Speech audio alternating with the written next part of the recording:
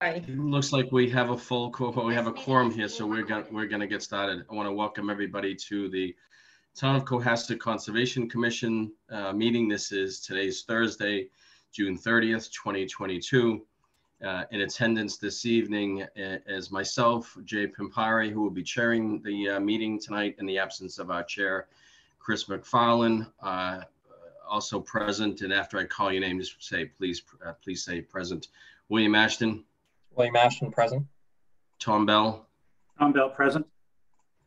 Tricia Grady. Trish Grady, present. Great. So absent this evening is our chair, Chris McFarland, Eric Eisenhower, Kathy Berrigan, and our associate, Chris McIntyre. We have a quorum of 4 of us. So if anybody leaves this evening, we will not have a quorum to continue. So hopefully everybody hangs in here. I'm in a hotel in Vermont and have a great signal so far, so hopefully that continues. Just for the record and for the audience, we will need 3 votes. Since we only have a quorum of 4 people, we would need at least 3 votes in support of any application in order for the application to move forward. We cannot have 2 nays, 2 abstentions, 2 non-votes. There needs to be at least 3 votes, a majority of the 4 commissioners, in order for the project to move forward. Just some quick little housekeeping. There are a couple of items that are on the agenda that have been continued to July 14th. The first is NOI 22-11, Stormwater Permit 22-06. That's 46 Border Street, the retail development. That project was continued from May 5th. It is now being continued until July 14th. The other agenda item that's being continued to July 14th is Stormwater Permit 22-16. That's 46 Black Rock Road, the addition and garage. It was originally continued from June 16th. That hearing is now being continued until July 14th. So those 2 hearings will be continued. The first item of business is a stormwater permit 55 for 55 South Main Street, a mixed-use development. I'm going to read into the record the public hearing. Hold on as I pull that up. Okay.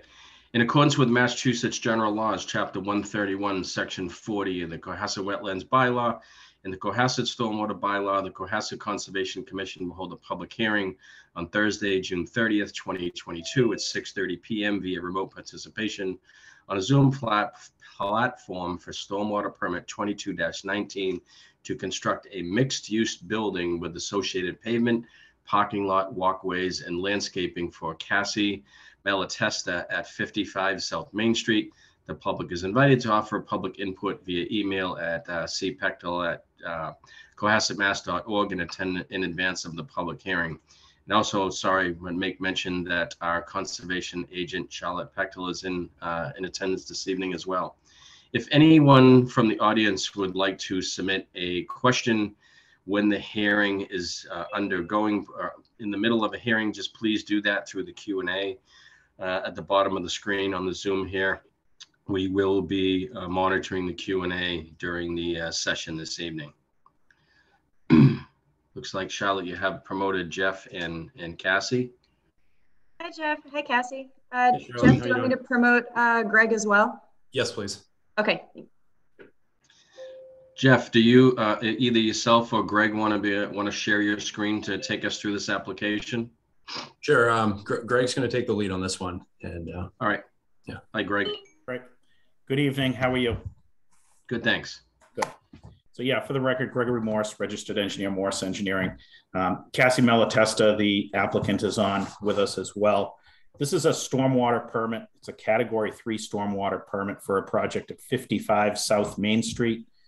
55 South Main Street is right in the heart of downtown. As you know, the property today, it used to be a gas station. The gas station was shut down several years ago. The tanks have been removed from the gas station, and it's been operating essentially as an automobile service station next to the Red Lion. The property is about ½ acre in size. It's 20,347 square feet. Greg, sorry, can I just sorry to interrupt you. Do you have the schematic? Do you want to share your screen? I would love to share a screen. I was Okay. just about to get to that. That would be All great. right, thank you.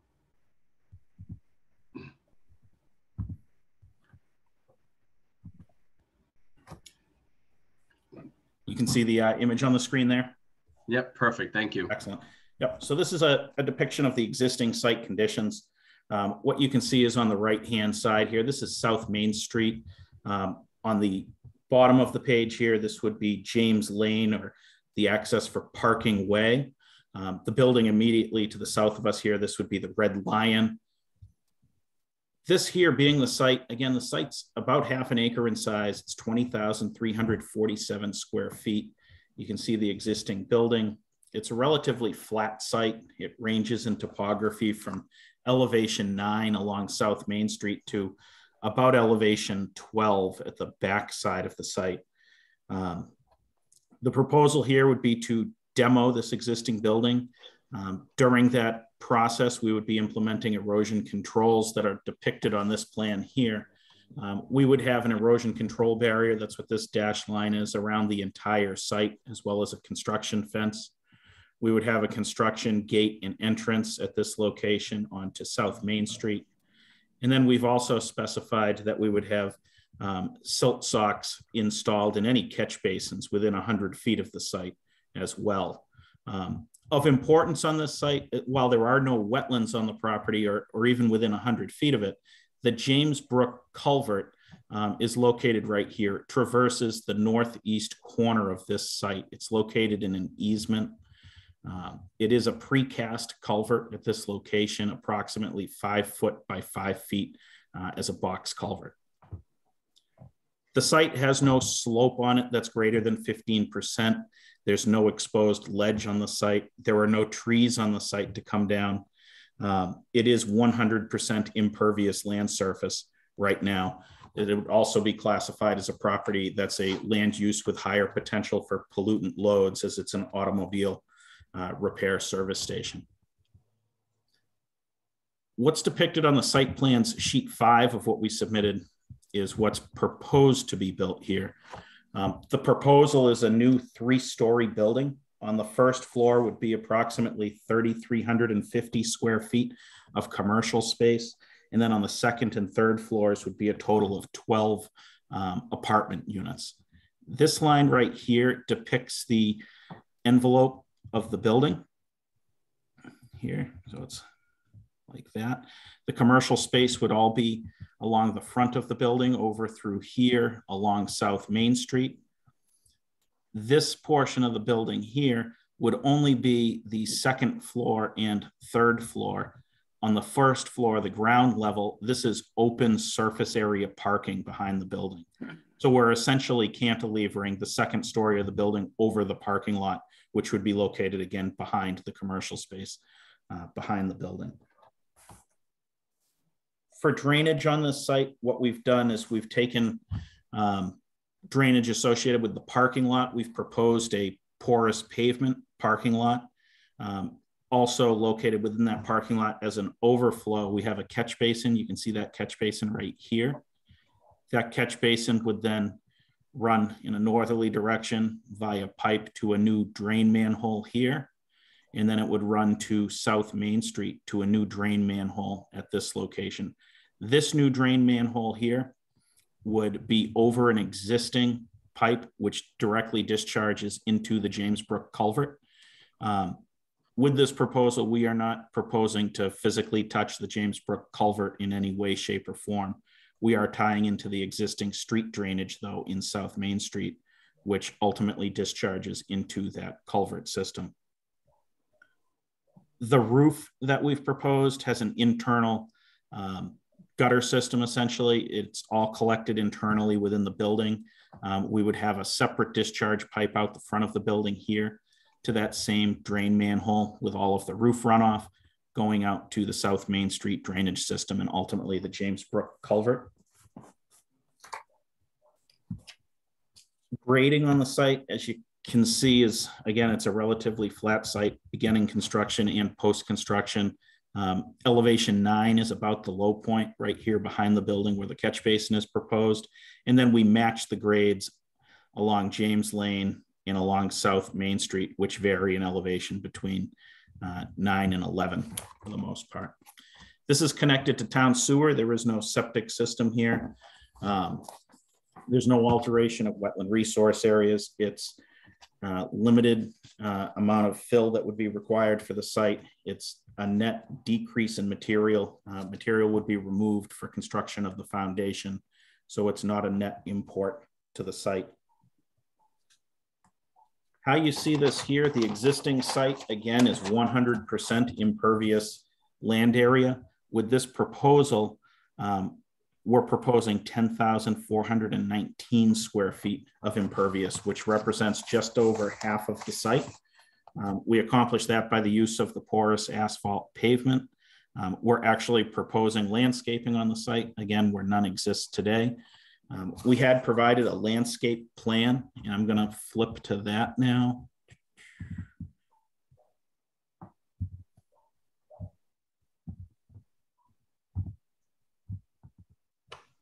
The landscape plan here along South Main Street on the right-hand side, you can see trees that we're proposing along the pedestrian sidewalk on South Main Street.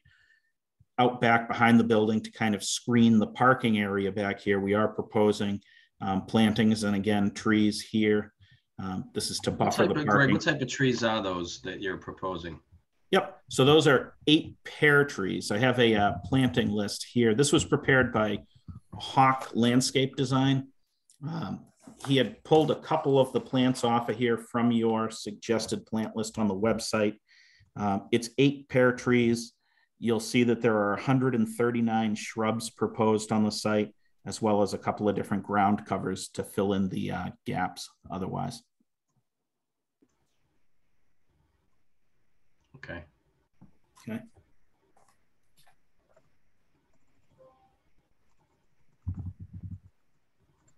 So at this point, I want to turn it over to you for questions and comments. I do expect tonight that we would be requesting a continuance of this project. We have not been before the planning board yet. We are scheduled to go in front of them on July 13th. The planning board has also retained a peer review consultant to do a review of the zoning associated with this, as well as a review of the drainage associated with this. We have not gotten the peer review comments back yet. So I would suggest ultimately that we continue this probably till your first meeting in August as a continuation, but I'd like to gather any questions or comments you have now so that we can address them as we move forward. Thank you. And you, that was one of the questions I had. What other boards need to review this project as well? If, as you have mentioned, planning will most likely be undergoing their formal review with a stormwater review. So I will let the planning board entertain the stormwater review and drainage calculations, etc., so that we will get a copy of that and have that for our next meeting, whenever that may be. The other one quick question I had here, and as far as the parking goes, not where the 1, 2, 3, 4, 5 cars are, but on the other side there, how do the cars get in and out of there? And what's the route of access? Is it through the James Lane? How do people get in and out of there? Sure. So our access is right here off of James Lane. This is a two-way access point into this site. These here are your traditional single spaces, easy in and easy out. This over here, these are the tandem parking spaces. These would be assigned to the units themselves, so that you're not blocking anyone in. You would have you'd be blocking yourself. You're blocking yourself. You have control of both parking spaces in a tandem situation. Okay. I have some more questions, but before I do, I want to turn it over to Charlotte. Do you have any questions or concerns or anything you want to bring up for the commissioners before we open it up to the commission for further questions? Yeah, so I sent my list of questions, mostly just asking for clarification on some of the 10 stormwater standards. So I imagine the peer reviewer is going to look at those as well. I was interested in a little bit more clarification on standards 4, 6, and 7. The 4 would be the total suspended solids. I think standard 6 is the higher pollutant, and standard 7 was redevelopment.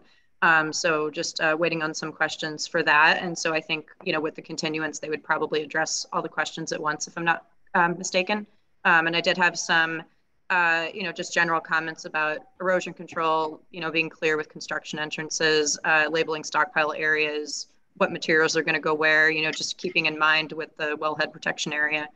So those are some of my general comments.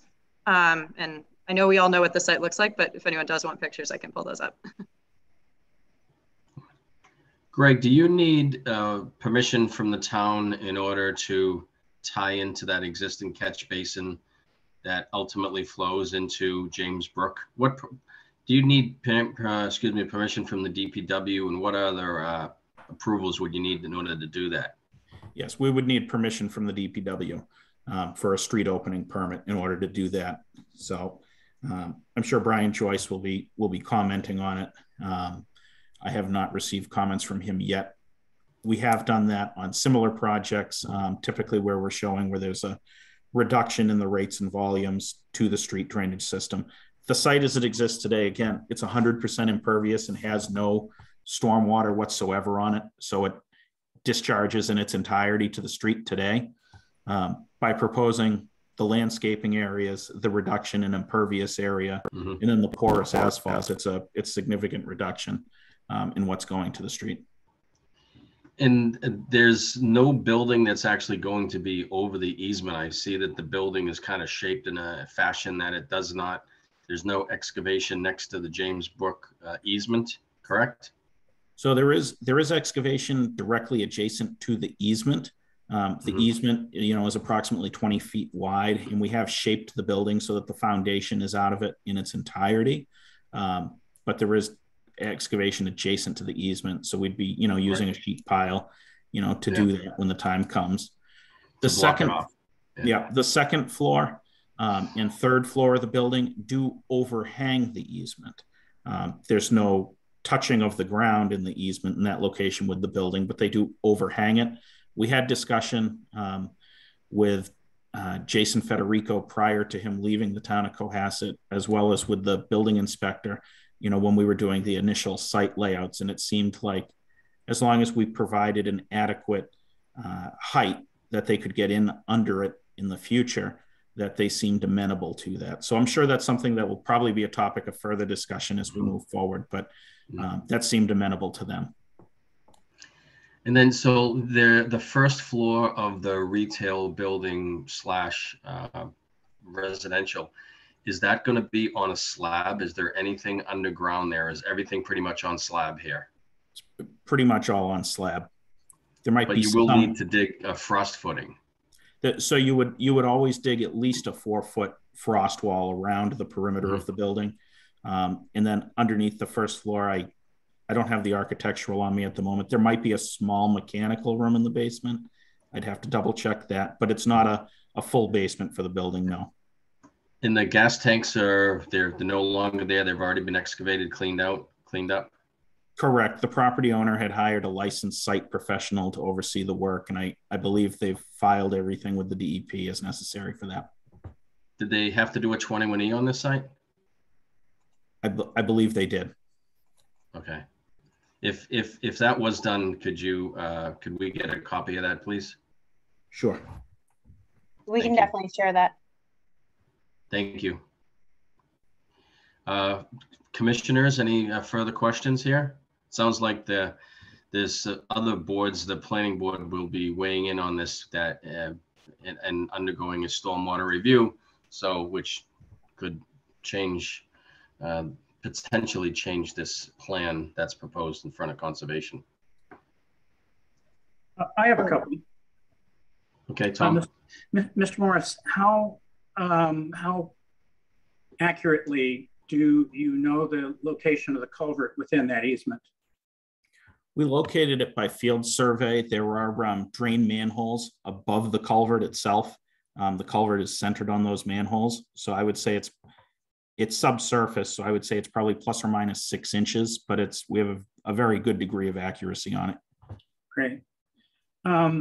So you're at elevation 9 or 10 for your 5-car parking area that's pervious pavement, I guess I wonder how pervious how permeable the soil underneath it is, and whether it can actually, it's never had to absorb any water, at least not for decades, because it's been paved over.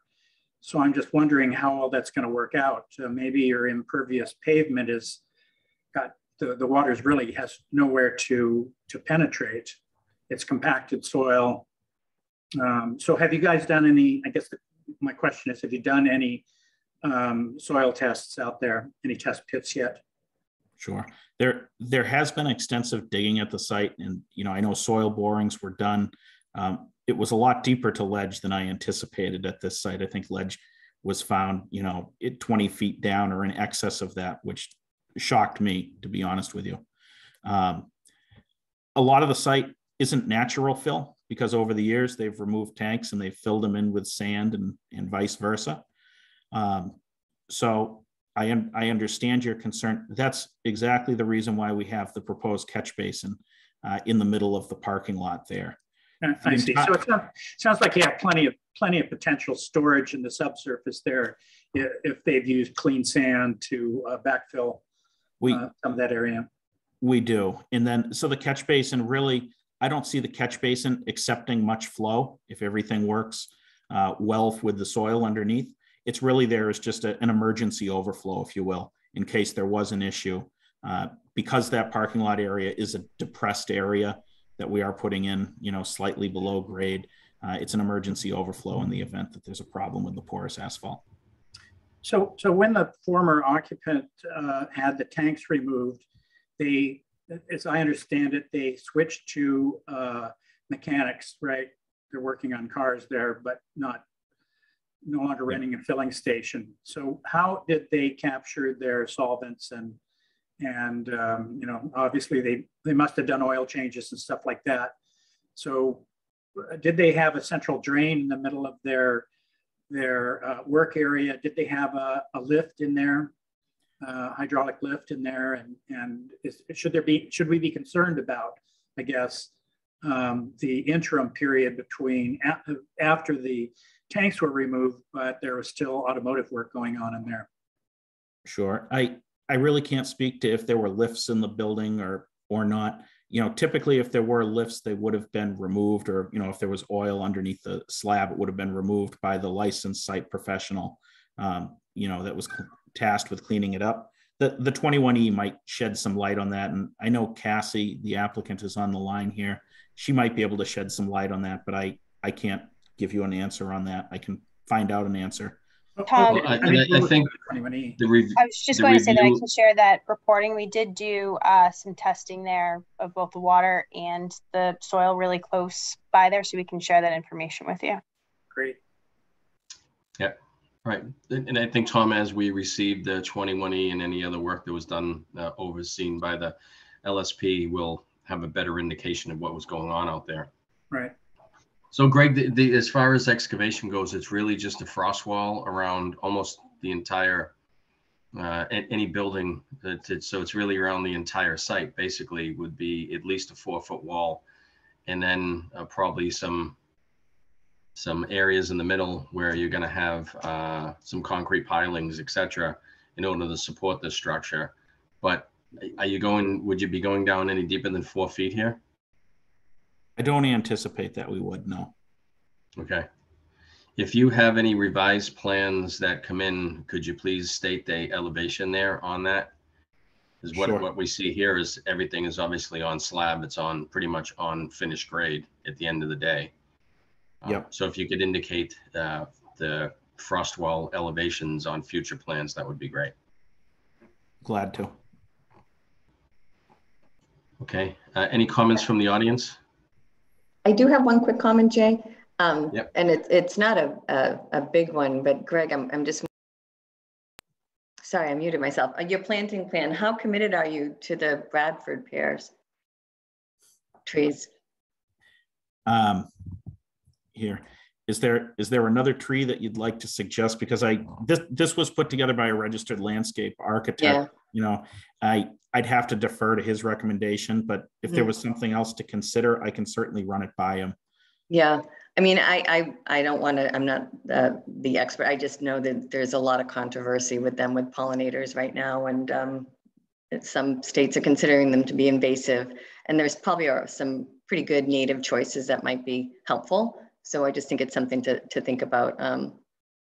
And they're everywhere. And Thank you, Patricia. I think that's really helpful. We have spent a lot of time in the landscape design, but the guys, they're from Cape Cod. They've done stuff in Cohasset, so I'll definitely take that feedback back to them. Yeah, they'll probably have some good ideas. I just know they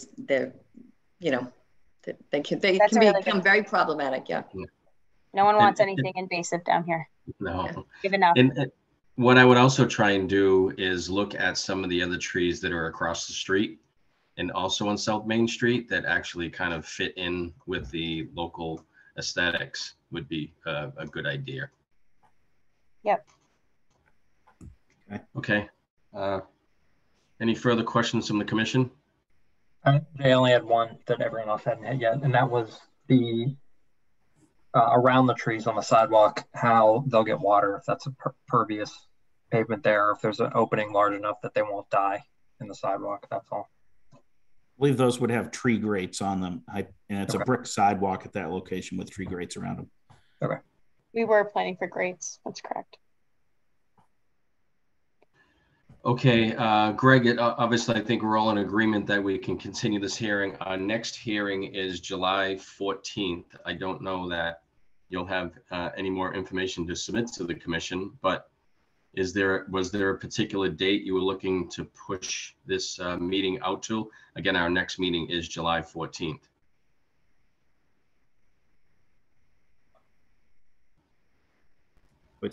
I would say. I'm sorry, I think you broke up there. Your August meeting? Okay. Our first meeting in, yep, sorry, our first meeting in August is, sorry, give me one sec, August 11th. Well, would August 11th work for you guys? Yes. Yes, we're on the agenda with planning board for July 13th, I believe it is. So I think August 11th would give us enough time to turn around anything. Greg, do you agree? Yep, August 11th is a perfect amount of time. Great. Okay. Okay. All right, great. This hearing is continued until August 11th. Thank you so much, everyone. Yeah, thank you. All right, our next item on the agenda is NOI 22-14 is for 32 Heather Drive, a deck patio and plunge pool. I will read into the record the public notice of public hearing. In accordance with Massachusetts General Laws, Chapter 131, Section 40, the Cohasset Wetlands Bylaw and the Cohasset Stormwater Bylaw, the Cohasset Conservation Commission will hold a public hearing on Thursday, June 30th, 2022 at 6:30 p.m. via remote participation on a Zoom platform for notice of intent 22-24 to construct a deck patio and plunge pool within the 100-foot buffer zone to the wetland resource area at 32 Heather Drive for Richard Carroll. Good evening. I don't know who's going to represent the applicant tonight, but whoever is, if you feel free to obviously introduce yourself, name and address for the record, and looks like we have Richard and Morgan Carroll and Cameron Larson as well. Yes, good evening, Commission. This is Cameron Larson with ECR, be representing the applicant tonight to present the NOI for 32 Heather Drive, and be happy to proceed if the Commission's ready, and if I could share my screen, that would be excellent. Great, thank you. As you mentioned, Richard Carroll and Morgan Carroll are in attendance tonight. They are the applicant and property owner for this project. Let's see, are you seeing that PDF I just pulled up? Yes. Excellent. Okay, so 32 Heather Drive is a residential property. It's located at the eastern end of Heather Drive. Consists of a single family home, paved driveway, surrounded by maintained lawn and landscaped areas, very typical of the area. ECR completed a wetland delineation on the site. We located two bordering vegetated wetlands, one off-site to the southeast, seen here is the A series, and then off to the, within the northwestern portion of the property, labeled as the B series. The plan also depicts the 50-foot buffer zone and 100-foot buffer zone that extend over the site. The proposed project does fall within the buffer zone. Sorry to interrupt, Cameron. Can you make it a little bit bigger for me? I'm sorry. I'm just trying to follow along. Thank you. I'm just going to zoom in a little bit here. And thanks. How's that? It would help if you made that PDF reader full screen and also increased your screen by Zoom to full screen. That's perfect. Thank you. So as I was mentioning, the buffer zones do extend over the site. The actual proposed project area is located within the buffer zone to these wetlands. It is a buffer zone only project. There are no other wetland resource areas on this site, and we are not proposing any work within the vegetated wetlands themselves. The proposed project includes a deck, a plunge pool, and a patio. All this work is located beyond the 50-foot buffer zone to the wetlands. It's also located entirely within a previously developed portion, just to the rear of the home. The deck and patio will be pervious. The patio will be constructed of pervious pavers. The deck will be a timbered deck with spacing between the planks to allow for rainwater to flow through. Additionally, we're proposing to place gravel under that deck as opposed to leaving it as exposed soils to help with infiltration and minimize the threat of any erosion or sedimentation. So the plunge pool itself will be the only additional impervious material, impervious structure on the site. It's approximately 171 square feet in size. It is a pool, so much of that, rainwater during any storm event will be collected into the pool. So in reality, it's kind of a small impact to the increase of impervious material on the site. We will be utilizing erosion controls prior to the commencement of any work. Once work is completed, any disturbed areas will be stabilized as lawn and landscape beds. We are proposing any landscape material to be native. We will pull directly from the Cohasset approved plant list. And also a DEP sign will be installed prior to the commencement of work. We have been issued a DEP file number. There were no comments from DEP.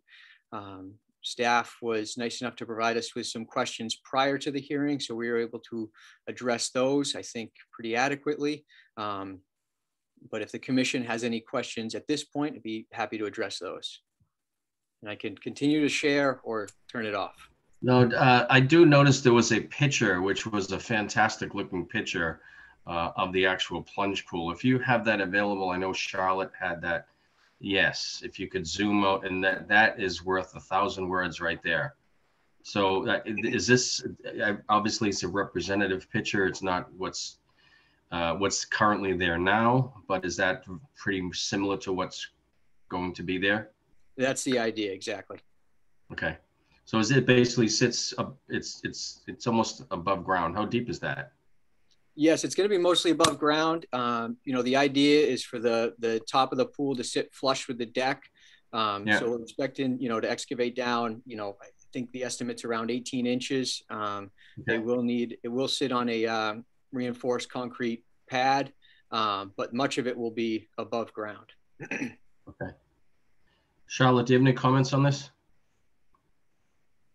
Yeah, so I was at the site and we did talk, Richard and I did talk about, that he is open to any potential suggestions from the commission on native plantings. Right now, it's just a general note on the site plan that it'll be, restored with loam seed and landscape beds with, native plant list from the list, native plant species, sorry. And then just to clarify, we received a minor clarification from the contractor who will be doing the pool. On the site plan, it says that it'll be 1/4 inch spacing for the deck, but the contractor said it'll be 3/16 inch spacing. So there's just a slight difference in the specified spacing. think that's a very minor change that nobody's gonna. Yeah, I was like, I'm not gonna measure it. Spacing that we wouldn't look for anyway. That's probably more of a building issue. If Cameron, could you go back to the site plan a little bit? I appreciate you showing that picture. Thank you. All right. So as far as equipment coming in, is the stockpile area, they're going to be coming in from the left side of the house? How are you going to get equipment back there? Yep, it's I'm not sure. I don't know if we specified either the left side or the right side. There will be a little bit encroachment into the buffer zone. It's all currently lawn, so there'll be no need to widen any area or take out any vegetation. But we did identify, like you said, the stockpile area and equipment storage area, that we can maintain outside that 50-foot buffer zone. Okay. Comments from the commission? I'm just clarifying, this is all outside the 50, but within the 100-foot, correct? That's correct.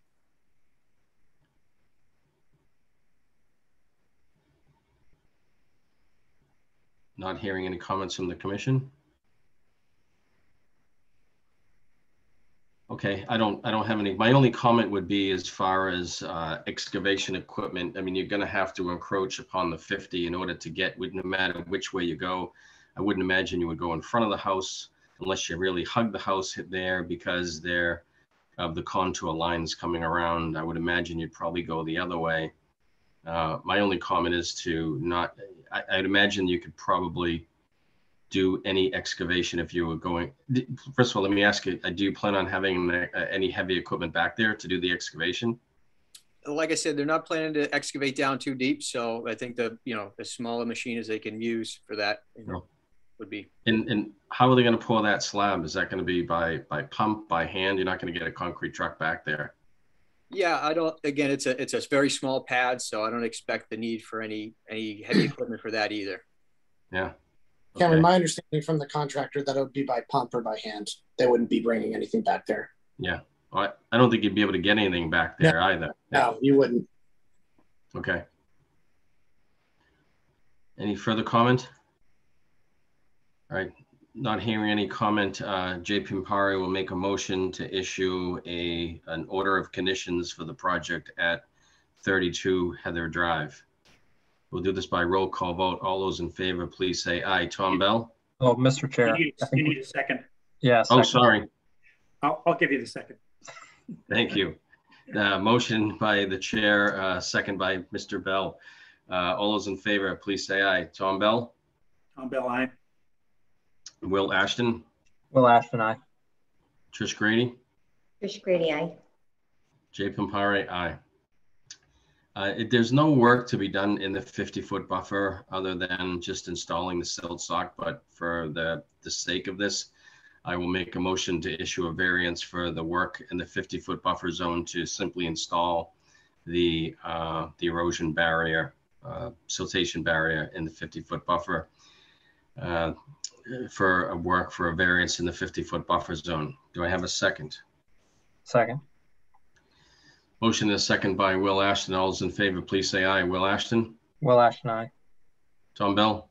Tom Bell, aye. Trish Grady? Trish Grady, aye.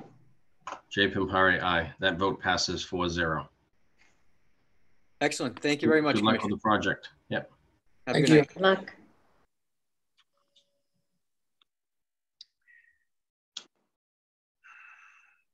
The next item of business this evening is a stormwater permit 22-15 for 175 Lambert's Lane golf course update. This is a hearing that was continued from June 2nd, 2022. Just for the record, I was not in attendance of this meeting. However, I have listened to the tape and I have submitted an affidavit to the town that I have listened to the tape and am fully prepared to participate in the hearing this evening. Also, just for the record here, there was a site visit that was performed last week. I don't remember exactly what day it was. I think it was Tuesday. Was it Tuesday, Charlotte? Yeah, it was last Tuesday. Last Tuesday, in which Tom Bell and myself were out there along with Charlotte to do a site visit of the location. So I'm familiar with the site as you are, Tom. We did a little walkthrough out in the back there. You more than me, but I'm ready to listen to the application this evening. Jeff, I guess I'll turn it over to you. All right, thank you, Jay. Jeff Hassett here, civil engineer with Morse Engineering here on behalf of the Cohasset Golf Club. From the Cohasset Golf Club, I believe Gary Baldino and Glenn Misiasik are on the call. And also their representative, Adam Brodsky. Charlotte, do you want to promote Attorney Brodsky at all? I see you promoted Gary and Glenn. Yep, he's coming on right now. Great. So thank you again. As Jay noted, this is a continued public hearing. We presented it originally on June 2nd. And the project is to construct new maintenance buildings. To give you a brief overview, there are currently 4 maintenance buildings when you first pull into the maintenance area. Jeff, would you mind sharing the screen if you have the schematic? I think that would help everybody out. Sure. Thank you. There you go, perfect. And obviously just zoom that in a little bit. Thank you very much.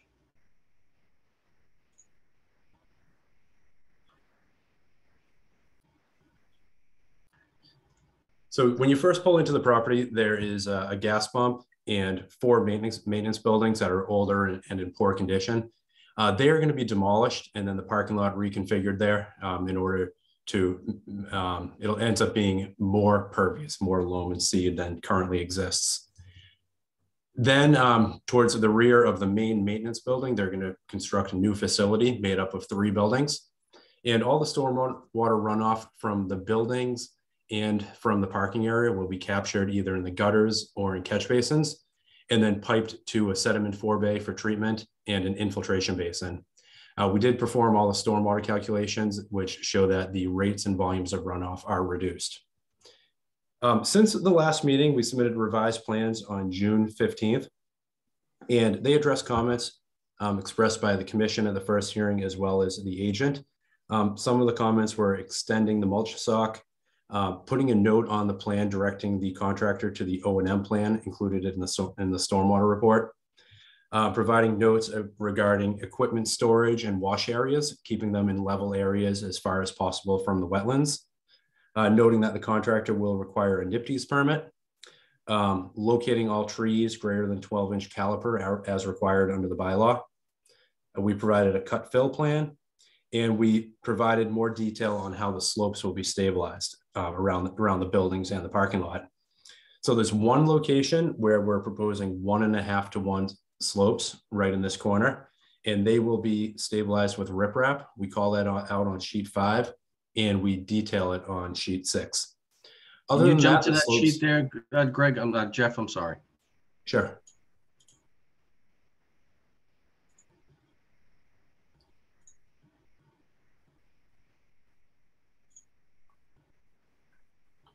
So this corner here is where it's 1.5 to 1 grading. Okay. And that will be riprap. And we do have a construction detail for a riprap slope.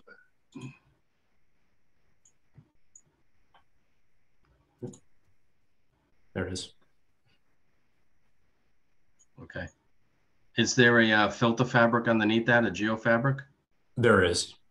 Yeah. Okay. A filter fabric followed by 6 inches of gravel and then 12 inches of angular 4 to 8 inch rock. Okay. Great. And then the other slopes are 2 to 1, and they're called out to be stabilized with loam and then New England erosion control restoration mix for dry sites. Typically, slopes 2 to 1 or gentler do not need do not need stone as reinforcement. So these plans that we're looking at now have been they've been peer reviewed, and we have a letter from the peer review consultant stating that we've addressed all of their comments. We also staked out the project in the field. As you noted, we had a site walk, and the project was also approved by the planning board last week. So at this time, we feel we have addressed all the comments, and we're hoping we can move forward with a stormwater permit. Thank you very much. So do you, you mentioned the planning board has approved it. Are there any other boards that would need to approve this project? No, there are no other boards. We've also responded to comments as part of the planning board review process from the fire department, the water department, and DPW. Okay. One of my questions was whether or not there would be any water in any of the storage buildings or any discharge of water, bathrooms, etc. And as you mentioned at the site visit, that the answer to that was no. There's no running water other than a sprinkler system in those buildings that are up there, so that there's nothing to worry about with respect to discharge, etc. That's exactly correct. Charlotte, any further questions on or issues on your part? No, but I'll just mention that during the site visit, we also discussed that the ledge would be blasted, not chipped. And so, that's one clarification. And then, given that this is going to be a big project, our stormwater permit has template conditions about, just notifying us in writing when construction is about to start. But we could, if we wanted to set up any pre-construction meeting for erosion control, meeting with, anybody before the construction starts, we can do that. Okay. Yeah, I would encourage any applicant moving forward with any construction project, obviously, to reach out to the town in advance of that. Any comments from the commission? Is this on sanitary sewer or is this a septic system? They're on a septic system. All of in the main building, which is remaining here, is where the restrooms and the lockers are. And they'll continue to operate in that manner. They'll park adjacent to that building. These buildings are more for storage only, really. There won't be any plumbing. The only plumbing up there is obviously for the sprinkler system. There's no running water. Correct. Right. Okay. Is this on municipal water or is there a well here? Municipal water.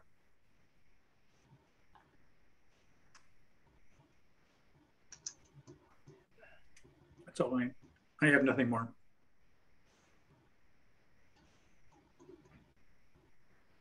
Any further comments from the commission?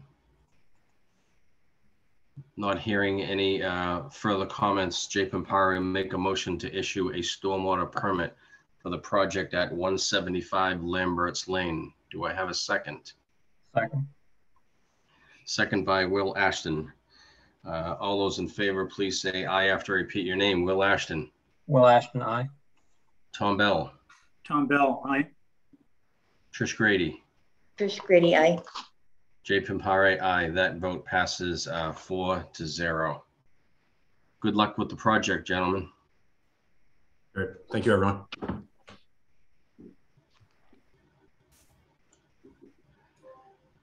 Our next item of business this evening is also a continuation. It is for stormwater permit 22-13. This is Situate Hill commercial development. There's nothing to read into the record because this is a continuation.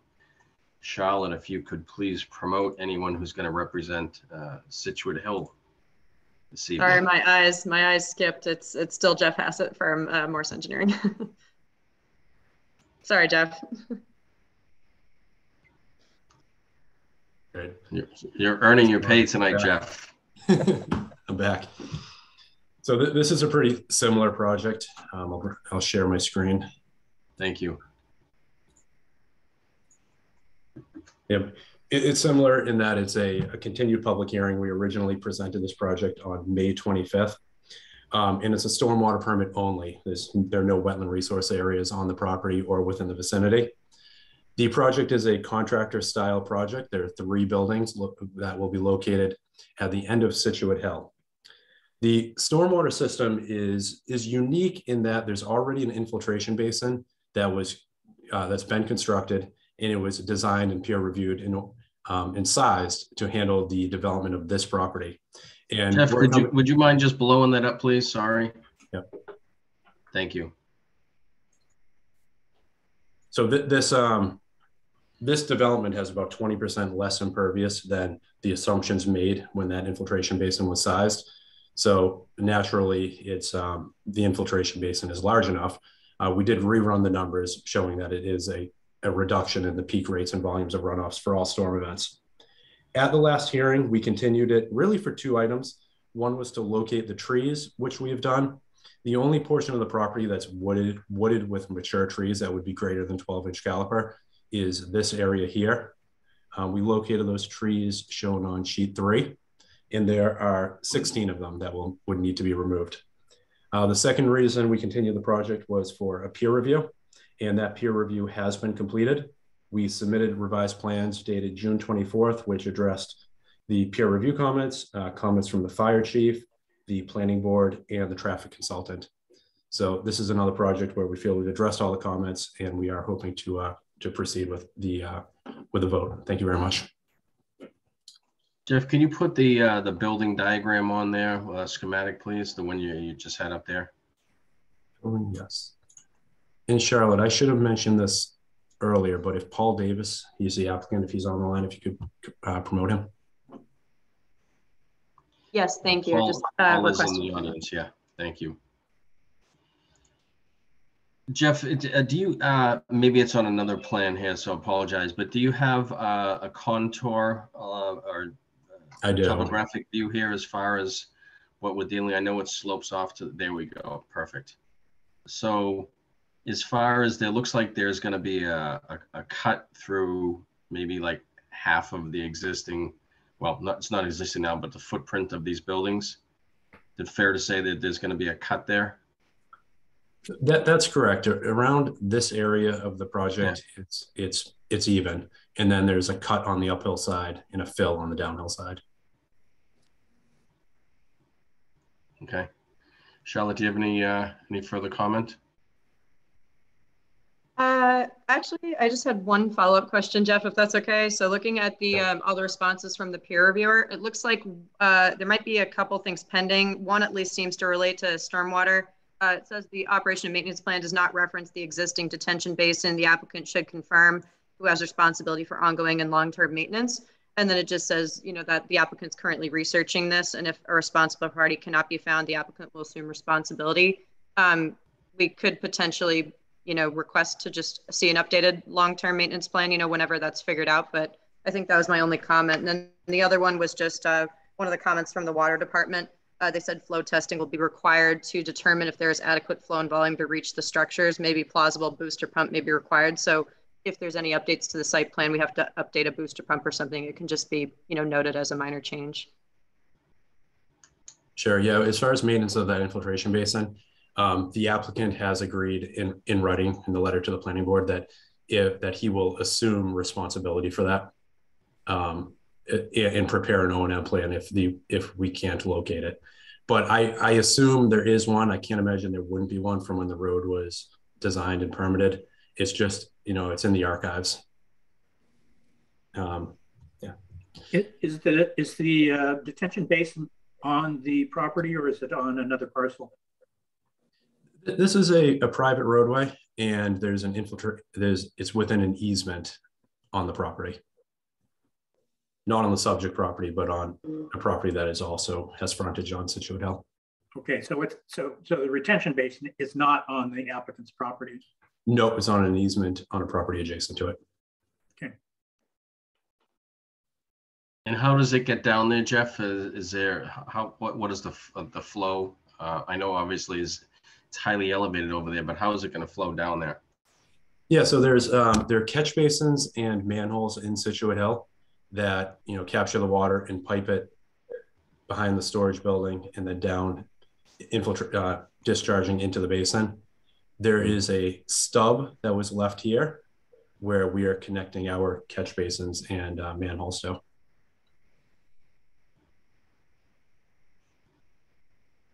Okay. Is the diameter of that sufficient to convey all of the runoff for a 1% storm?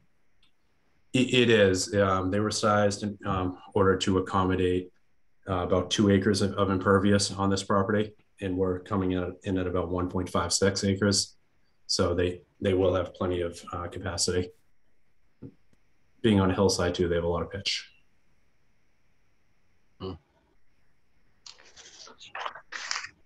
Okay. It sounds like this is obviously it's undergone a peer review. I know Charlotte has been very involved in this project and following it all along. I know there's been a lot of back and forth, obviously. So thank you, Charlotte, for staying on top of this and for other boards and peer reviews to be involved with this project. It sounds like it's certainly covered most of the bases, if not all of them. I don't have any further comment. Commissioners have any further comments on this one? Okay, not hearing any further comment. Jay Pimpari will make a motion to issue a stormwater permit for the stormwater permit 22-13 for Situate Hill Commercial Development. All those in favor, please say aye after I Need a say second your again. name. I'll give it to you. You're out of practice, Jay. Do I hear a second? Yes. Second by Tom Bell. All those in favor, please say aye. Will Ashton. Will Ashton, aye. Tom Bell. Tom Bell, aye. Trish Grady. Trish Grady, aye. Jay Pimpari, aye. That vote passes 4-0. Right. Thank you, everyone. Good luck with the project. Thank you. The next item of business is 20 Nichols Road is a notice of intent 22-23 is a landscaping project. This project is being continued from June 16th, 2022. Just Charlotte, if you wouldn't mind promoting the applicant and their representatives. While you're doing that, Charlotte, I just want to note that while I wasn't present for the original presentation on the 16th, I did watch the video and sign the affidavit, which is thank you. en route, You're all Charlotte. set. Yeah. Yeah. So just for the record, this is a continuance from June 16th. Just last week, I forget the days. Was it Wednesday, Charlotte? Was this one? Oh, Is geez. this Wednesday? I think this one was Tuesday, and I'm sorry, I might have messed up. The golf course was last Wednesday on the 22nd, and then this one was Tuesday on the 28th. Sorry. Gotcha. So last Tuesday, there was a site visit. There were actually two site visits. There was a site visit in the morning, which I believe a couple of commissioners were present for.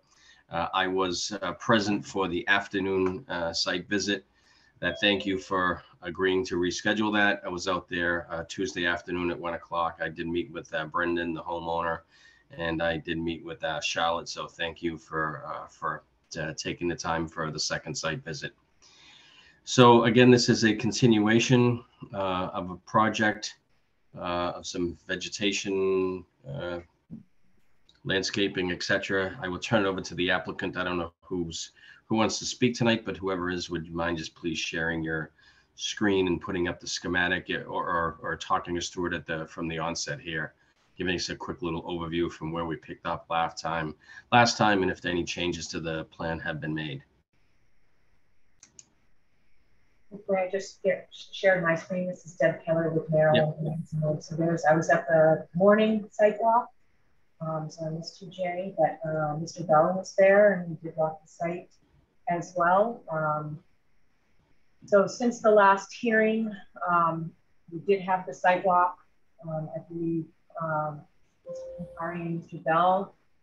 Deb, I'm sorry, you're a little bit faint out of there. If you wouldn't mind maybe just speaking a little closer to the microphone, if that helps a little bit, that would be great. Thank you. Sorry. No problem. Is that better? A little better, thank you. Okay, here, let's see if I can bump up my volume.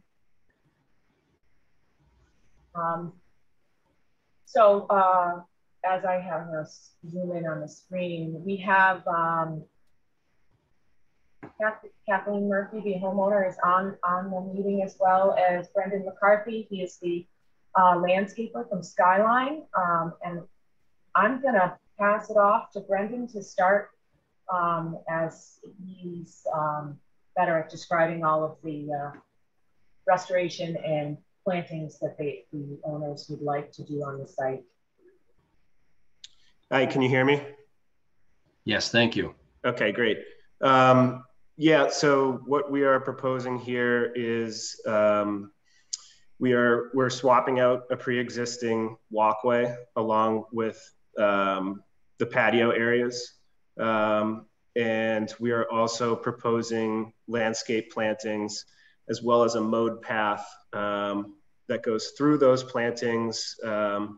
Purpose of the mowed path is the homeowners, the clients have some family members with accessibility issues. There's also a meadow area, which is under some trees there to the north. Yep, that area right there, which is going to be a seed mix of a variety of native grasses and plants. I think all of this work is within the 50. I think the entire house is within the 50, if I'm not mistaken. We can pull the other plan up later if you want to see that. And we also are dealing with a coastal bank environment here. So again, everything that we're proposing is just a replacement of a pre-existing condition. And more specifically on the bank area, the pre-existing condition has is a man-made landscape, which was created by previous homeowners in the past. We're not sure exactly when. The majority of that is all non-native plant material, with the exception of a couple Ilex glabra, so inkberry holly. And what we are proposing is removal of all non-native plant material and replanting as shown on this planting plan. Additionally, after having the site visit, we sort of came to the conclusion as a group that we should actually add more woody shrubs to this planting plan. So we will have an updated version. Essentially, we would look to add, say, 5 to 7 native shrubs to provide better cover and habitat for the local wildlife and to better replicate a more complete coastal bank area. I guess I would add that I'm a certified arborist, and I will also be overseeing and pretty much conducting most of this work with my crew. We have a small company, and I, as the owner, am pretty much on all of the projects. So I'll be there to conduct the work as well as follow up with the maintenance and any plant replacements that are needed in this area. Obviously, we know that the coastal bank is a very sensitive, important type of habitat, and we are really proposing, it's not truly a restoration in the legal sense of the word, but we're looking at it as a restoration where we're swapping out plants that don't provide a whole lot of ecological benefit to the area with the native plants which come from the Cohasset native plant list. So we really think it is sort of a win-win. The homeowner gets a nicer looking, so the current landscape is really overgrown, full of weeds and just more or less unsightly. So we are going to improve the look of the property as well as improving the ecological function of the coastal bank. We are proposing to do this without bringing in any foreign soil. We're going to use the native soil, which should be adequate. Obviously, there is a little bit of regrading involved there. The existing conditions, there's a small retaining wall close to the proposed walkway area. So that area would get regraded slightly, but that would be the extent of, the major, and I wouldn't even call that major, but there is some earth moving involved in that. The area to the north, which is the seed mix. Could you speak in on these areas? Particularly the last subject you were talking about is the amount of grading that you might do. So if you can, Deb, I think you're controlling it right.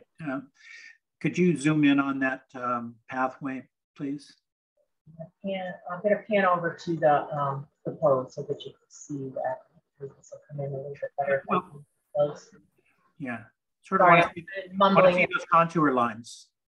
Yes. There you go. So that's good. Thanks. Yeah, so as you can see there, we're not proposing to alter the contour very much. We want to make it, the location of the path was chosen based on essentially the path of least resistance over the existing contour. Okay. Should I continue with the meadow area? Yeah, and then as Brendan, as you and I, or I asked and you answered the question about as far as any heavy equipment being brought in, it was my understanding that for the sloped area at the top there where you're moving the mouse around there, yeah, that would all be done by hand. There would be no heavy machinery being brought in. And if needed, down in the meadow area down below as well, where the juniper trees are, etc., that could also be done by hand. Is that correct? We would need some form of equipment in that location in order to dismantle the wall. For the wall, correct? Yeah, right. Yeah. Okay. Yeah. And then the plant material, which is existing, would be cut with a chainsaw by hand. I would like to remove some of the larger stumps if that's possible. That would be machine work. We'd be pulling the stumps and removing as much of the soil from them as possible to allow that to remain on the site. Is that just the juniper trees? The juniper shrubs? Basically, yeah. It's the juniper trees, which is the issue. They're the largest item that we need to remove. Could you tie down around that and pull them up, or? We could try. I mean, going uphill, obviously we would be working from the top there. We wouldn't have something pulling down below. Yeah. We could attempt. Oh, well, I guess you could work upslope and not be down in the grassy area. Correct.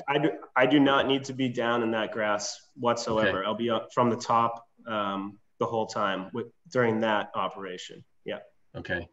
And where? Oh, I see the erosion control barrier there. Okay, right. So there obviously the erosion control barrier is there. I think you could probably tighten that up a little bit as well, so that there would be really nothing down in the grassy area at all, and you could work up gradient. Okay. Yep. And so then the last remaining item, I think, was the meadow area just to the north there. And what we're proposing there is 100% handwork, no heavy equipment. I think Justin and Tom, you both had a chance to take a look at that and see the steepness of that slope. Also noted the areas that are sort of washing out currently. There was one or two largish areas where you could see visibly the gravel and the rock that have been starting to sort of erode on that really steep slope. Part of that issue there is there's just a lot of tree roots from the pre-existing trees, but what we are proposing is minimally invasive and with the intention of actually stabilizing the slope. We're not looking to destabilize the slope at all. We want to preserve the slope in its current condition, and the plan to do that is to add the coastal seed mix, and in order to get good germination on that seed mix, we will need to cut by hand the existing vegetation that's all along that slope. Some of it may be native, but others, I think the majority is probably sort of just weedy, non-native material, which would get cut to the ground, and it would be allowed to obviously regenerate. But in order to get germination and good soil seed contacts, it would get cut, raked downslope, brought out in barrels, no machines involved, and we would hand sow all the seed, and follow-up irrigation would be set up. Brendan, just to be clear, when you say you're going to cut the vegetation, no trees are being no trees, only herbaceous vegetation. Yep. Yeah. So as I understand for the rest of the commissioners here, and just to reiterate that In that area that you are talking about, there are no trees of any large caliber being cut down. There are actually no trees at all being cut down in that area. As you mentioned, some minimal vegetation would be scraped back. There would be the areas that are low in elevation would be kind of moved around and filled in a little bit, and then a seed mix would be put back down so that, as we discussed, if the project were to be completed in the next 8-9 months or so, that this time next year or next fall, when if you looked at it from the sky and looked down, you would actually be looking at a grassy area. And you probably never even know that the area was disturbed because although it's disturbed, it's replaced with grass is being replaced with grass there now. It doesn't appear is that correct? Yes, that's correct. The goal is to have it look like a naturalistic meadow. And no soil is being proposed to be brought into the site. You'll try and shake off all existing soil from the plants or any removal of vegetation. So there's not an expectation for any soil to be brought in, correct? That's correct. No new soil will be brought in. Yep. And again, no trees are being proposed to be removed. And I say a tree, anything larger than like a 2 or 3 inch caliber. Correct. And as we just discussed, if there most of the work would be all of the work on that slope would be done by hand. The only work that would need heavy machinery would be for, it looks like on the top side of the coastal bank there, the repair of that little wall. Obviously, if you could scroll that down just a little more, the wall itself would need heavy some type of machinery, but that's well out of the 50. The only work that's really being proposed in the 50-foot buffer here, and thank you, looks like the burnt out orange line that's going across there. Is it safe to say that if this project were to go forward, that the machinery would be upgrading of the 50-foot buffer, and you could remove any vegetation that were there without having any heavy machinery in the 50-foot buffer? I would say that that's reasonable. We should be able to do that. Yeah. Yep. I mean, I'll turn it over to Charlotte if you had any questions or comments, and then I do have some other comments that I wanted to make. But Charlotte, do you have anything you want to add to this? Sure. Yeah. Kind of reiterating a few of your points, Mr. Chair. As we discussed, the heavy machinery, I believe, should be clarified in the order of conditions of, not being allowed in the 50-foot buffer. No fill being brought in could be a condition as well. And then Brendan mentioned that they would be revising the planting plan just a little bit to add more woody shrubs. I believe 5 to 7 native shrubs. So if we wanted to condition the project that a revised plan be submitted within a certain time frame that has those changes, that would be preferable to issue an order of conditions with the updated site plan. Exactly how many shrubs do you have an idea of what you would be proposing to swap out? And by the way, I do support some extra wooded shrubs in there. Do you know how many you're talking about here and what particular area? And obviously we would want a revised plan, but what's the proposal for the wooded shrubs? I see them being placed on either side of the mowed grass path along the course up toward the patio. And I think they would just alternate probably on either side of the path. And in the areas that the shrubs will get located, you'll see a slight reduction in the herbaceous material that's there. I would say for every shrub that we add, we may subtract 3 or 4. We'll have to do the layout, obviously, in order to get the true numbers, but we're happy to do that. And as far as the types of shrubs, we'd be looking to the plant list, but I would imagine bayberry, more Ilex glabra, which is already pre-existing there, so we can add to that. Maybe winterberry, Ilex verticillata, all stuff that you would generally find in that type of environment. Do you have a number of how many shrubs you would add? We can, so we need to, you know, look at the plan obviously and figure out what fits with the scale of the existing planting. But I think between 5 and 7 is definitely achievable and appropriate. Okay. Comments from the commission. I do have some comments, but I'll save them for a moment if anybody has any comments here. Yeah, so I did go on the site visit and had a look at it, which was really valuable to get a feel for both the topography and the setting and the neighborhood. And I have a couple of comments about each of those, I guess. To start with the area on the north, it does look like it has some modest propensity for erosion. I'm not sure that grasses are going to stabilize baseball-size rocks that are peeking out in bare earth areas there. So I'm not sure that that's going to be very effective in terms of an erosion control means. Nevertheless, one of the things that, well, let me ask Mr. McCarthy, when do you plan to do this? When would you do that particular part of this? Well, the overall project, of course, if we're approved, will be dictated by the homeowner. But in terms of planting season, typically when we do a meadow mix of that nature, it's done in mid to late October.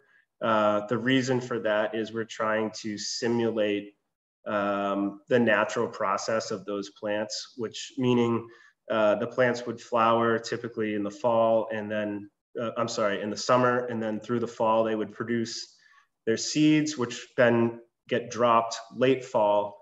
And most of the plant material needs a cold stratifying period during the winter in order for them to germinate correctly the following spring. So the seed mix goes down in October, and we're looking for germination the following spring. So one of my concerns is denuding that slope while everything's still, it hasn't died back yet. So you're going to essentially remove all the annuals off of that, and then there's going to be, and I know you're going to use a fiber carpet essentially to stabilize the slope. I'm just wondering if it makes more sense for another number of reasons I'll bring up later, but to wait until that vegetation is completely dead, and maybe you don't have to remove it at all. Yeah, well, that is part of the plan, would be to, when we do the seeding, would be October, when pretty much all of that plant material will be either dead or at least kind of senescing into the winter period. So in the process of removing that material, I think we would also be dislodging whatever seeds were left over from that season on those particular plants. So it'd almost be like a double sort of seeding event that's happening there, where we're just kind of supplementing to that. But I do think that we need to remove the material. If we don't do that, we won't be able to effectively get good seed soil contact with the seed we are bringing in. You're also disturbing the soil. I mean, I understand the soil, the site preparation, surface preparation to get better germination, but on this fairly steep slope, as you pull those out, you're pulling them, the roots and all, or are you going to just cut them off?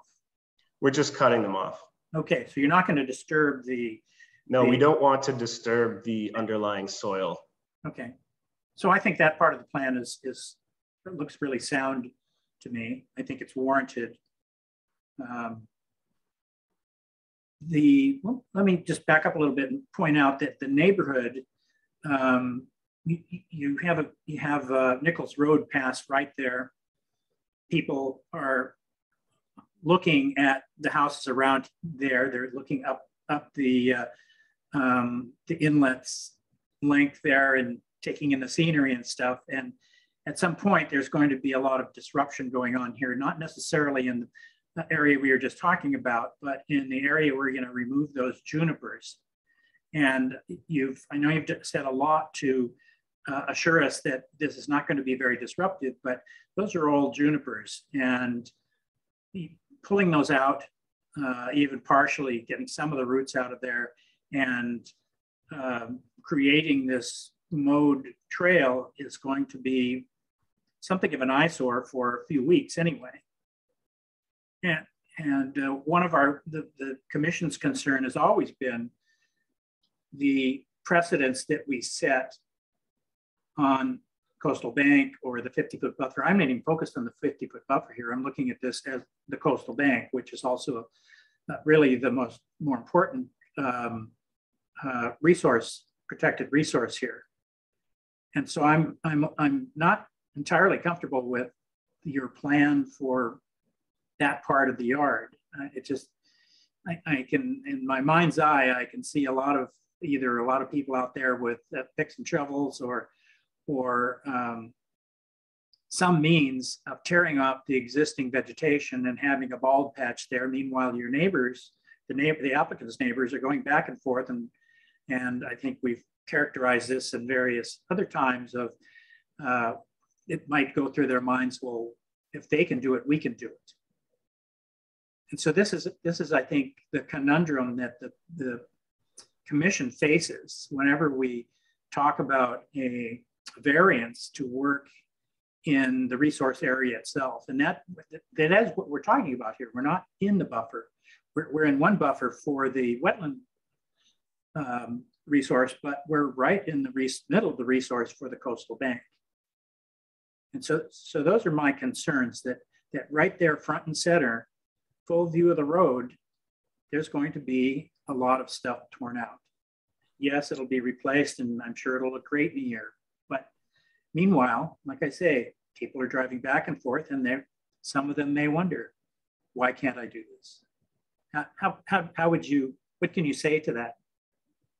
Well, I certainly understand the concern given the high visibility of the location.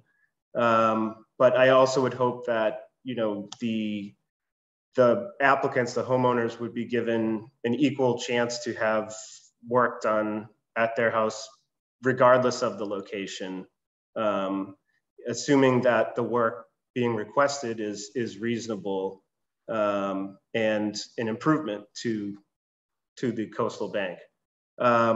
Regarding the length of time it may take and the, I guess, eyesore factor, if we are allowed to proceed with, the conditions that we just discussed, the bank could be essentially cleared out in a day or two, and we could honestly replant in 3 or 4 days. So assuming that this really isn't a massive project, and assuming, good favorable weather conditions and no other unforeseen delays, I think the project could be wrapped up, the planting portion of the project. I'm not talking about the hardscape areas, but the planting portion, could be wrapped up within, say, 7 business days total. And I feel pretty confident about that. We've done many projects similarly sized, and that's essentially the time frame that I'm allocating for this project. For the record, no homeowner has the right to operate or change the coastal bank. That's why there's a variance that would be granted. So this is not being treated like, if we treat this like everybody else, then we're going to vote no. Because we have been fairly strict about work on the coastal bank. Understood. Yep. Yeah, I want to jump in here, and I support all of Tom's comments. I was gonna make some of the very similar comments. I think, you know, this project is really broken up into 3 pieces here. The first piece is really the hardscape along the top, along the patio, etc. I didn't hear anything in the first hearing, and I'm not hearing anything so far this evening that there's any concerns for that. The second part of that is it's kind of the scraping of the existing vegetation to try and put down a seed to further stabilize the bank on the northern, I guess that's at the northwestern side of the property. There are no trees proposed to being removed there. It was really nice to go out there and see it live. And, you know, when you see it on the schematic here and you look at it and you think like, they'd have a difficult time supporting that. But when you go out there and look at it and you really see that there's not much vegetation really there, it's just kind of a little overgrown grass. And hopefully with some rakes and moving it around and some seed mix that it would stabilize the bank and it would further serve its purpose over there. And then the third piece is what Tom was just talking about there, is that with the walkway going right through the middle there is a little piece of that is within the 50-foot buffer zone. If anybody on this commission and anybody listening in the audience tonight knows, I've been an extremely strong supporter of protecting the 50-foot buffer zone, etc. You know, so from the onset, I have to say I was not very supportive of any removal of vegetation. Having gone out there and looking at it a little bit more, I feel a little better knowing that there's a proposal to put some of the wooded shrubs back in that area. That's why I was trying to get a solid number from you, and said 5 to 7 wooded shrubs. I guess, you know, my comment is there any way to actually leave a couple of those juniper trees that are sitting right down in that little 50-foot buffer area and still continue on with the project by cleaning out all of the invasives, the weeds, and everything else that's all upgrading of that? Because it's really just, and I know it might not sound much, but there is that piece that's still in the 50-foot buffer zone. Those junipers have been there for who knows how long. My question to you is there any consideration to keeping a couple of those junipers there all the while, you know, continue on with the rest of the project, and still taking out a couple of the junipers, but just keeping a few of them down on the bottom of the hill there? Yeah, we can certainly look at that. If I had to make a sort of rough guess, I would say that the juniper covers probably 65% of that planted area. So yeah, as far as like square footage goes, yeah, on that area, and it might be even better to pull up the well, I don't know, there's probably not another plan, but when you're looking at the walkway there from the grassy area, yeah, pulling right up there, it's just this little bottom area to the right side of the walkway. There's about, I don't know whether it's 6 feet of juniper there, give or take, yeah, is my guess. Yeah, we could definitely look at that if that's something that would make the project more appealing to the commission. It would be, I don't know how you feel about it, Tom, but personally it would make me feel a little bit better if we saved a couple of those junipers at the bottom of the bank there. Yeah, I guess my concern isn't really about any specific plants here. It's and again, Jay, I just point out that the coastal bank is the resource here. The 50-foot buffer is almost irrelevant. I feel, you know, as Brendan did point out, I feel a little bit more confident. There's no heavy machine. We're not replacing it with a driveway. We're not replacing it with, we're replacing it with, we're taking existing vegetation and replacing it with further additional vegetation. And the wooded shrubs, I think, would be a big benefit. Anything outside the 50, we don't have as much control of that. We're trying to protect the area in the 50-foot buffer. And so what I was alluding to is like the first couple of feet there in that diagram, or this picture here, is there's a lot of juniper. But if you could save, you know, the first couple of feet there, I think that would keep in line with stabilizing the bank. And if you say you could turn this project around in, you know, a week or so, so that there's not a uncovered area and further from the plant, it can be some, in my view, some, I'm only one vote here, but some vegetation removed and then put in, you know, 3 or 4 days later, or a couple days later, that there's not as, you know, there's less disturbance there. And in the work we're talking about, yeah, it's outside the 50-foot buffer, but is it in the bank? Yeah, it's in the bank.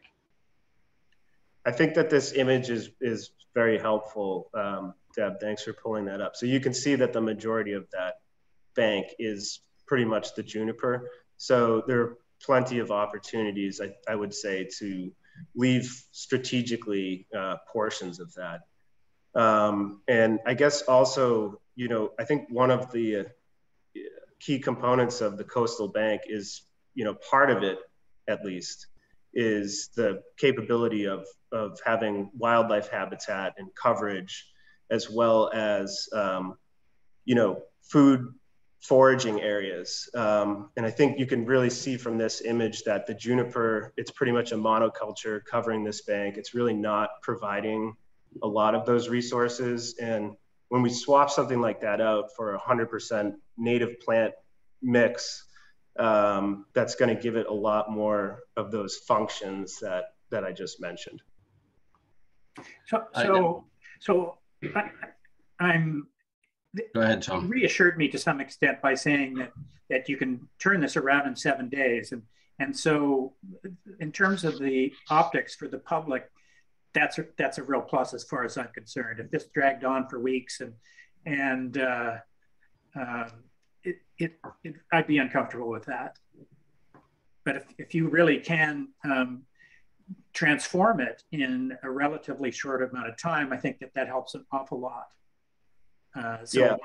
You said you're a small firm. It sounds like it'd be all hands on deck here. And it probably wouldn't be a good idea to spread them out over the entire bank. I would think that do the north part all together, get that over with, and then move everybody to this and get that done right. as quickly as possible. One of the other things that has occurred to me is that you've got these really probably deep roots. Those junipers probably have roots that go down to the water table, honestly. And they are really a lattice that is holding that bank together. And when you substitute in annuals or even forbs, perennial, I guess, they're not going to do that. So Jay's suggestion that more shrubs is probably a good one. Maybe there need to be more than 5 or 6. Right now, it's being held together by the very deep roots of these plants. And Mr. McCarthy, I'm sure you can appreciate this. You're an arborist. You know that the root system for what you're proposing is considerably shallower than what exists there. Correct. And actually, so if this were to start eroding next year, then you're back in there. The optics get bad again. This should be a one-shot deal, and I don't think you should take any risks that you're going to start to have an erosion problem because you selected a plant list that's not going to rapidly provide the same degree of structural integrity that exists now with those deep-rooted junipers. Not only that, I mean, the impact of rain on those things is it doesn't even hit the ground there with much velocity. It's dripping off those things when it rains. So there's really another issue there. You've sort of got an umbrella over this thing that's protecting it from any sort of erosion. So, okay, so those are really my concerns. And I think you could probably address those. I mean, I'm not saying that this is a dead in the water.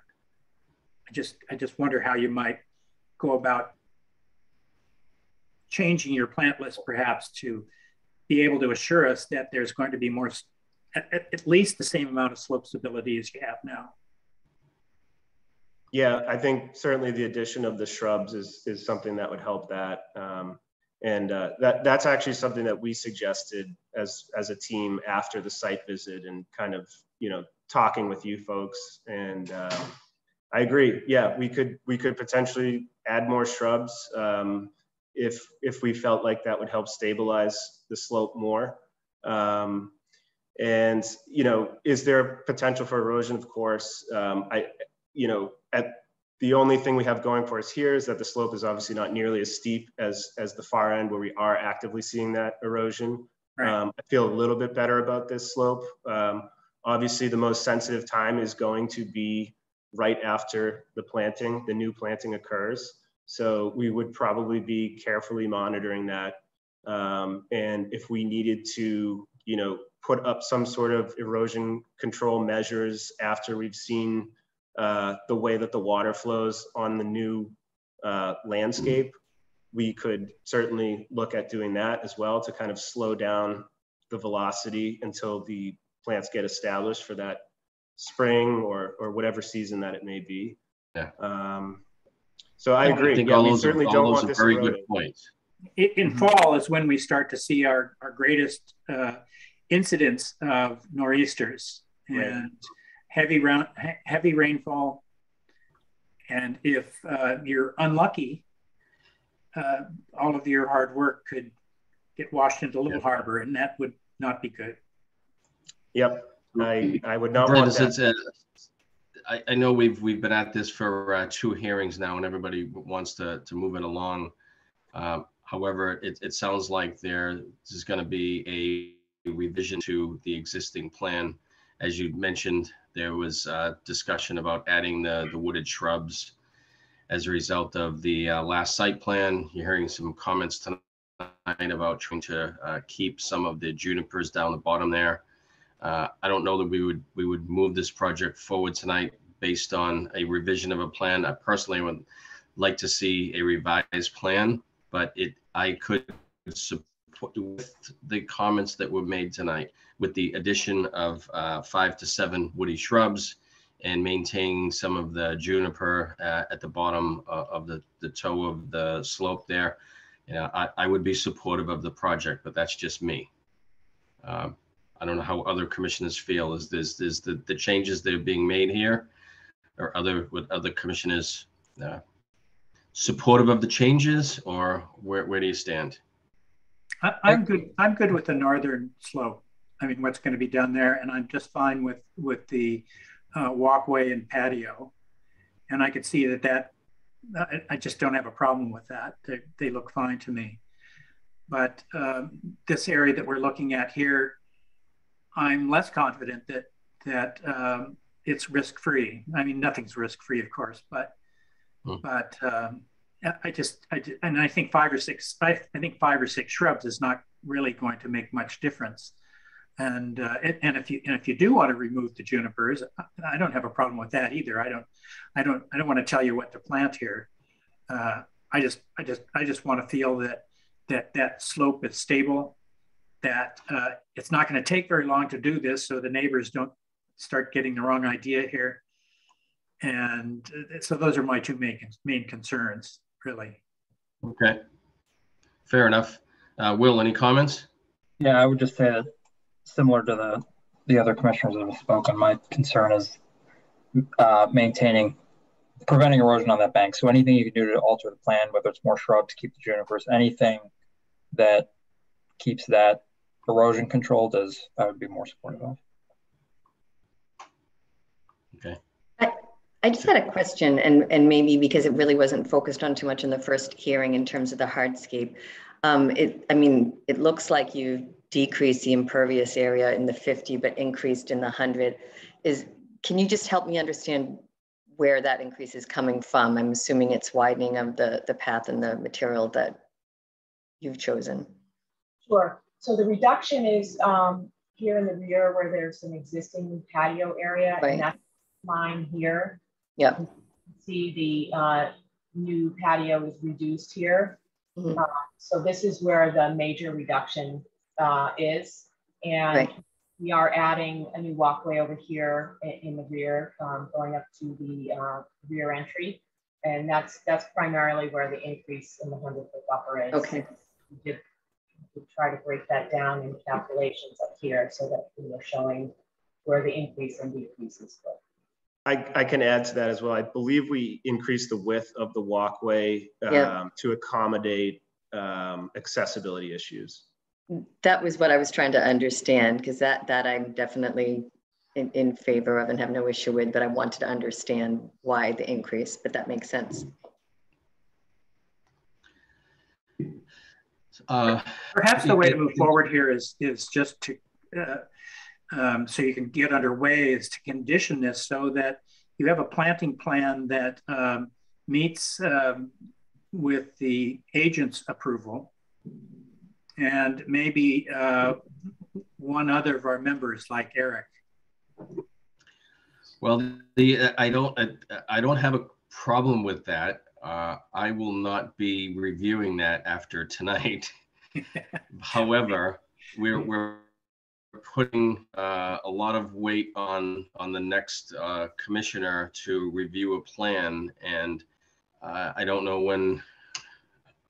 I would like to move this forward. I think that there are some changes to the plan as a result of the comments that are made tonight that are a little bit more than minor. And the question is whether or not the homeowner is willing to make those changes that have been made to address the comments that have been made tonight. Otherwise, any potential approval would be null and void. And that's where I was trying to get at, an exact number of the wooded shrubs and an exact number or square footage of the junipers that are gonna stay. That's all. And so I don't know, that might be a little stretch condition, as opposed to, and I know nobody wants to drag this out anymore, a quick revised sketch plan, get this first on the agenda at the next meeting and take it to vote. Mr. Vice Chair. Yeah. Sorry, didn't mean to interrupt you. Go ahead, Ms. Murphy. Okay, I'm Kathleen Murphy. I'm my husband Mike and I own the property, and really appreciate the attention and the conversation, not only the site visit, but the last hearing and this hearing. We would be anxious to move this forward this evening if it means, we'd have to think about where this pathway would go down, but if it means keeping the junipers, we can discuss where this path could come down in a different area. The problem with the photograph that you just saw, it does not show that literally half of that hillside has nothing on it. So, if the concern is the woody plants, and we're saying 5 to 7 and you want us to put in 10, tell us what you want and we'll do it. We would just, you've spent a lot of time deliberating. I'm concerned about the change, perhaps with perspectives that haven't been here already. And so if it means retaining those junipers and then allowing us to fill that hillside, work on that hillside that is currently exposed, we'd be, more than happy to do that so that we can advance this. Thank you. I appreciate that. There was, so the number as far as the wooded shrubs that were proposed were, the number I have down here is 5 to 7 wooded shrubs. However, given that we as you mentioned, we're talking about the juniper trees, juniper shrubs, etc. Personally, I don't,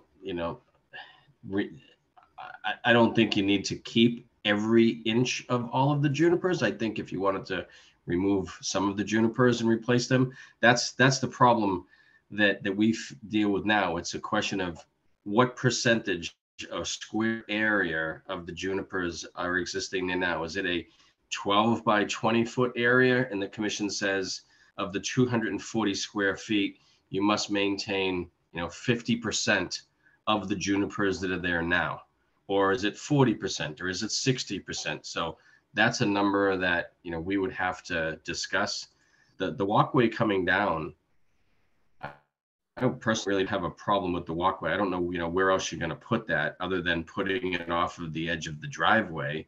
But I understand that you want to have a walkway coming down there, and I'm totally sympathetic to accessibility, etc. So I personally really didn't have much of a problem with the walkway. My issue was the junipers at the toe of the slope. But we have 4 members here, as I mentioned earlier. There need to be 3 members, at least 3 votes in favor of any special condition or any motion that's being made this evening. So it sounds like, Tommy, you need 3 of us. So, I'd be willing to approve this if again, if that planting plan that Mr. McCarthy is going to make pretty quickly, I mean, Charlotte must have a pretty good idea of where we're going with this, right? So I trust her to make the final determination of whether Mr. McCarthy's planting plan is going to address the issues that I've raised. So I would approve this now, just with that condition that Mr. McCarthy revise his plan. He puts more woody stuff in there, and I don't care whether there's a single juniper left, as long as the function that those junipers serve is preserved. I don't want to tell anybody what kind of so you're worried about the stability of the bank. Yeah, and I think that the bank looks really stable now. I know it's stable. Those junipers are like it's like being in jail. I mean, down underneath the ground there, because it's probably dense with juniper roots, and I'm concerned that once all of those get pulled out, that it could very well fail. Probably not in the long run, with a little bit of luck, but under some circumstances, like maybe 2 nor'easters in a row this winter, it could all go east. Yep. We'll say into Little Harbor. Okay. And so obviously with the good siltation fences, barriers, I mean that could maybe alleviate that, but you don't want it to fail right. per season. Right. And so gotcha. That's my concern. Like I say, I would vote to approve this, and Charlotte and maybe even Eric weigh in on this when Mr. McCarthy's got a new plan. I have a suggestion that might help based off of some conditions we've already issued for other projects. It sounds like we definitely want to see, the majority of the junipers preserved, maybe to the maximum extent practicable. So one condition that we could potentially implement is, a revised plan be submitted within a certain time frame, and it has to be acceptable to the agent and the chair and or another commissioner prior to the work commencing. And so, if we wanted to add any language about how much of the junipers we want to preserve, I'm definitely, in favor of, the majority as best as possible. And then we don't have to zero in on a percentage, and it can try to just be that maintaining the majority if the commissioners are willing to entertain that. I'm writing some notes down here.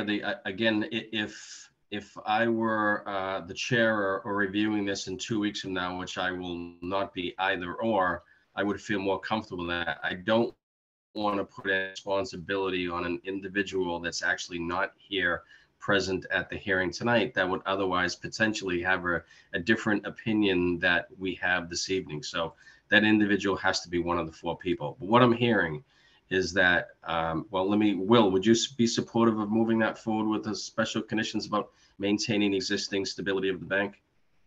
Absolutely, yeah. Okay. Trish, any further comment on that?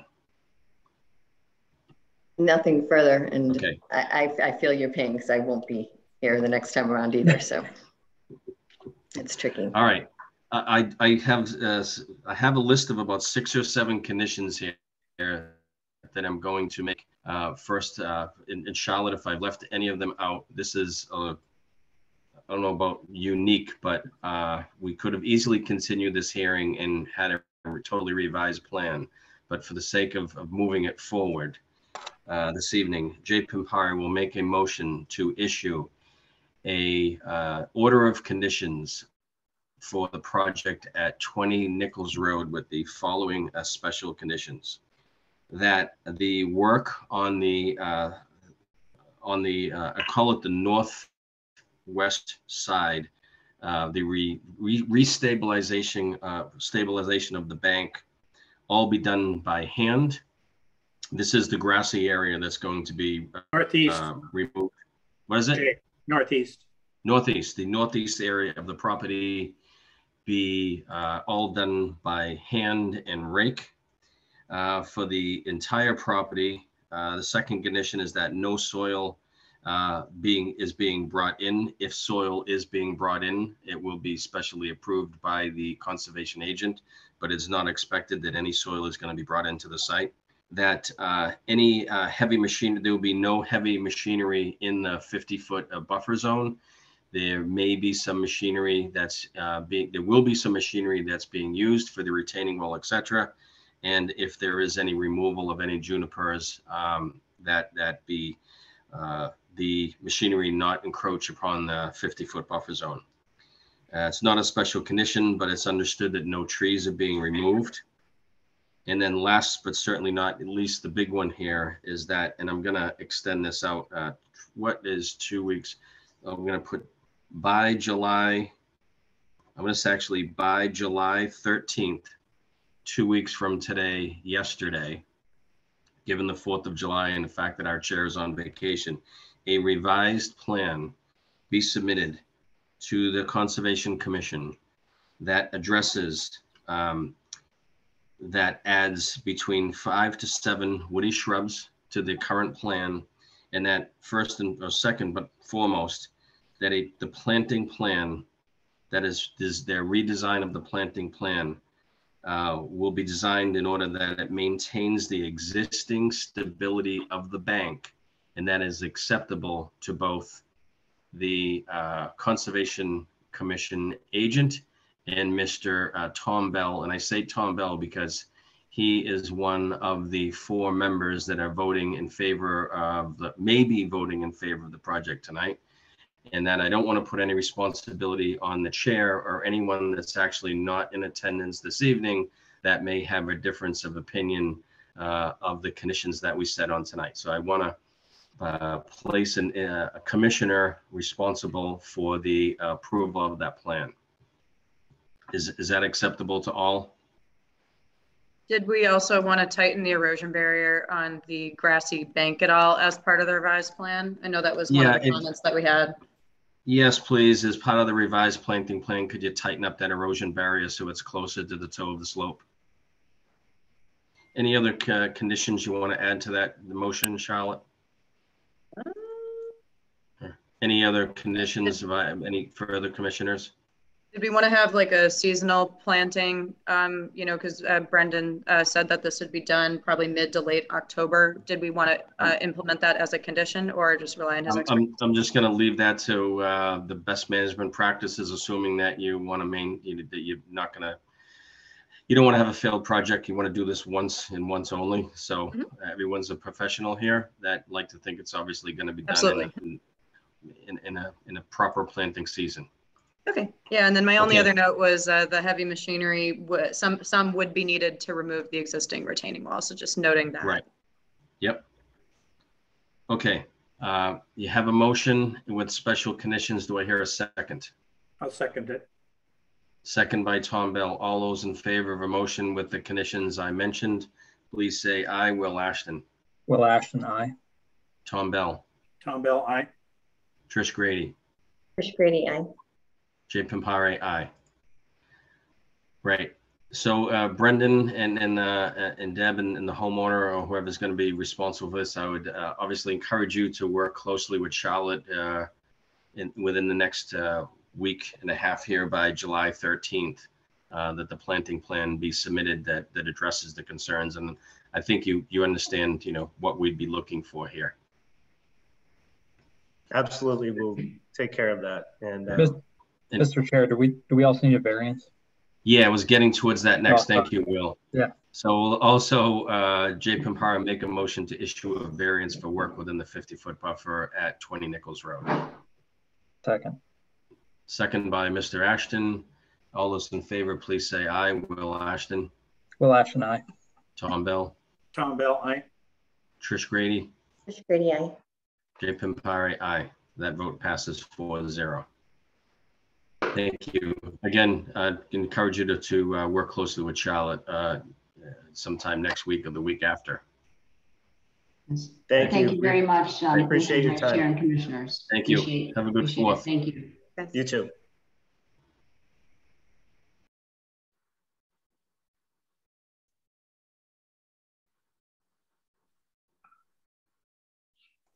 Oh, you're muted. Thank you. Yeah. Trying to move between about 4 different screens here.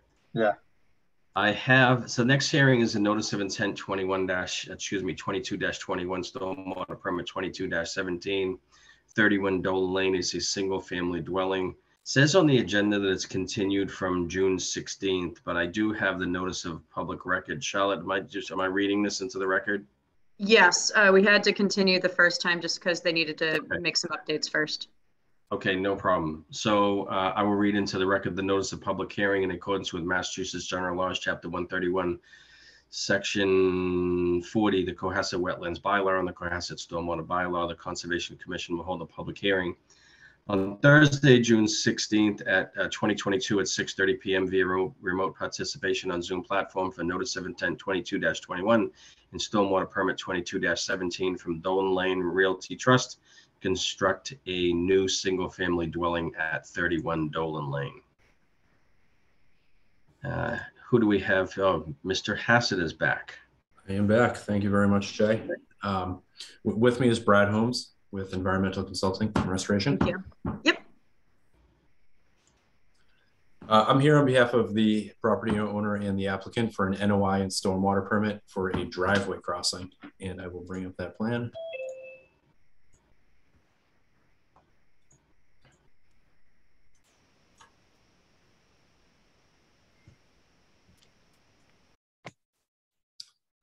So this property is currently undeveloped. It's approximately 4.3 acres in size. It has frontage on Dolan Lane, and the applicant has an agreement with the abutter for an access easement shown over the southerly portion of their property. The high point on the property is in the back right corner, and the property slopes either to an isolated vegetated wetland or primarily to a bordering vegetated wetland to the south. Both of the wetlands were flagged by Brad Holmes of Environmental Consulting and Restoration. We have designed the project in order to minimize the impact on the wetland resource area. There is a small portion of wetland fill that is required in order to access the rear portion, the upland portion of the property, where the single family home and the septic system will be developed. That area of wetland fill is approximately 970 square feet. And it will be replicated at a ratio of 2 to 1. We've provided a planting narrative as well as a planting plan prepared by Brad, and he's specifying in the areas of replication a seed mix as well as 14 trees and 54 bushes. Going back to the site plan, it isn't feasible to access the back portion of the property without impacting the wetland, and I'll show you why. If we move the driveway any further north, there is a large vertical face of ledge that would have to be disturbed, and it's too big. It's really not feasible. Similarly to the rear, due to the slopes and the topography and the ledge, you would have to disturb more wetland back here to get to the upland portion of the property. So we feel that we've just designed it and located the driveway to minimize that disturbance. For stormwater, all of the roof runoff will go to a roof dry well, and all the runoff from the front lawn, as well as the majority of the driveway, will go to a rain garden shown here. We also have a stone trench running down a portion of the driveway. Again, the rates and volumes of runoff are all reduced. And we feel this project is permittable because we are just proposing the alteration of 970 square feet of wetland, and your bylaw allows the alteration of up to 1,000 square feet, noting that DEP allows up to 5,000 square feet. So your bylaw is much more strict. We're also mitigating at a ratio of 2 to 1. Again, your bylaw does require 2 to 1, but the DEP only requires 1 to 1. There will be a mulch sock installed down gradient of any work. And again, the house is entirely outside of the 100-foot wetland buffer. Thank you. With that, I'll turn it over to you, and I'd be glad to answer any questions. Okay, thank you. Before I, Charlotte, I want to turn it over to you in a moment. Jeff, what other boards need approval of this project, or any other boards that you're in front of or would need approval for? Yeah, we're meeting with the Board of Health next week, July 7th. Any new construction septic system goes before them, and that's the only other board. It will not trigger a large home review. Okay. And then could you, well, I guess let me turn it over to Charlotte before I ask some questions. Charlotte, if you, can you give us a little overview here, or the issues that you have encountered or comments? Sure, yeah, thank you. You know, looking at this project, you know, it's, I don't think we've seen something like this before. So I did do some research on the required regulations for limited projects. And I'll just reference the commission to, I'm not going to read it, but I'll just reference it. It's 310 CMR 10.53-3, which has the requirements. And then it also points to wetlands policy 88-2 about access roadways.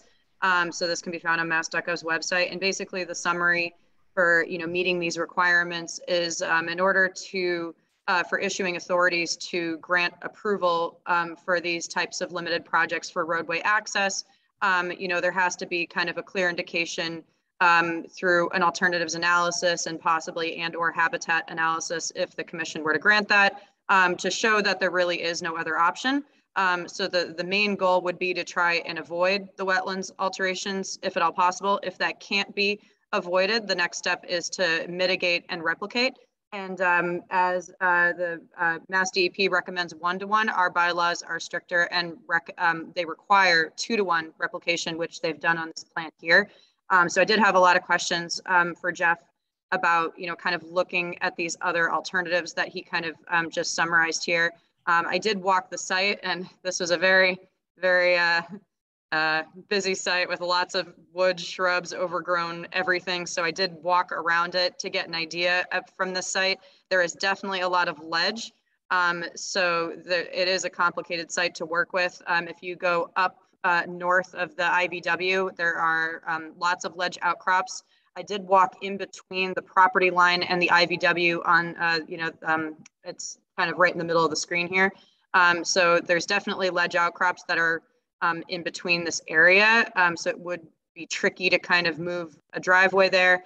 I did also clarify with legal counsel that easements, you know, of course, since this isn't finalized, I believe, and Jeff, please correct me if I'm wrong, the easement line, it is possible to, you know, be modified if the owner were to be open to that. So that is something that can be explored as a possible alternative to try and mitigate the alteration even further.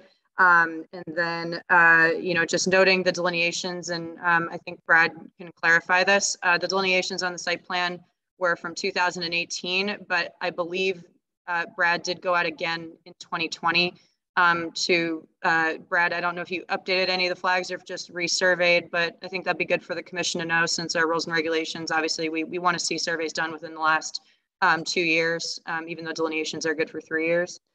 So those are just some of the notes that I had, and then just a little bit more on our rules and regulations and bylaws. I'll just point the commission to section 32 for replication requirements. So our our rules and regulations, have a lot of criteria for what needs to be met for replication.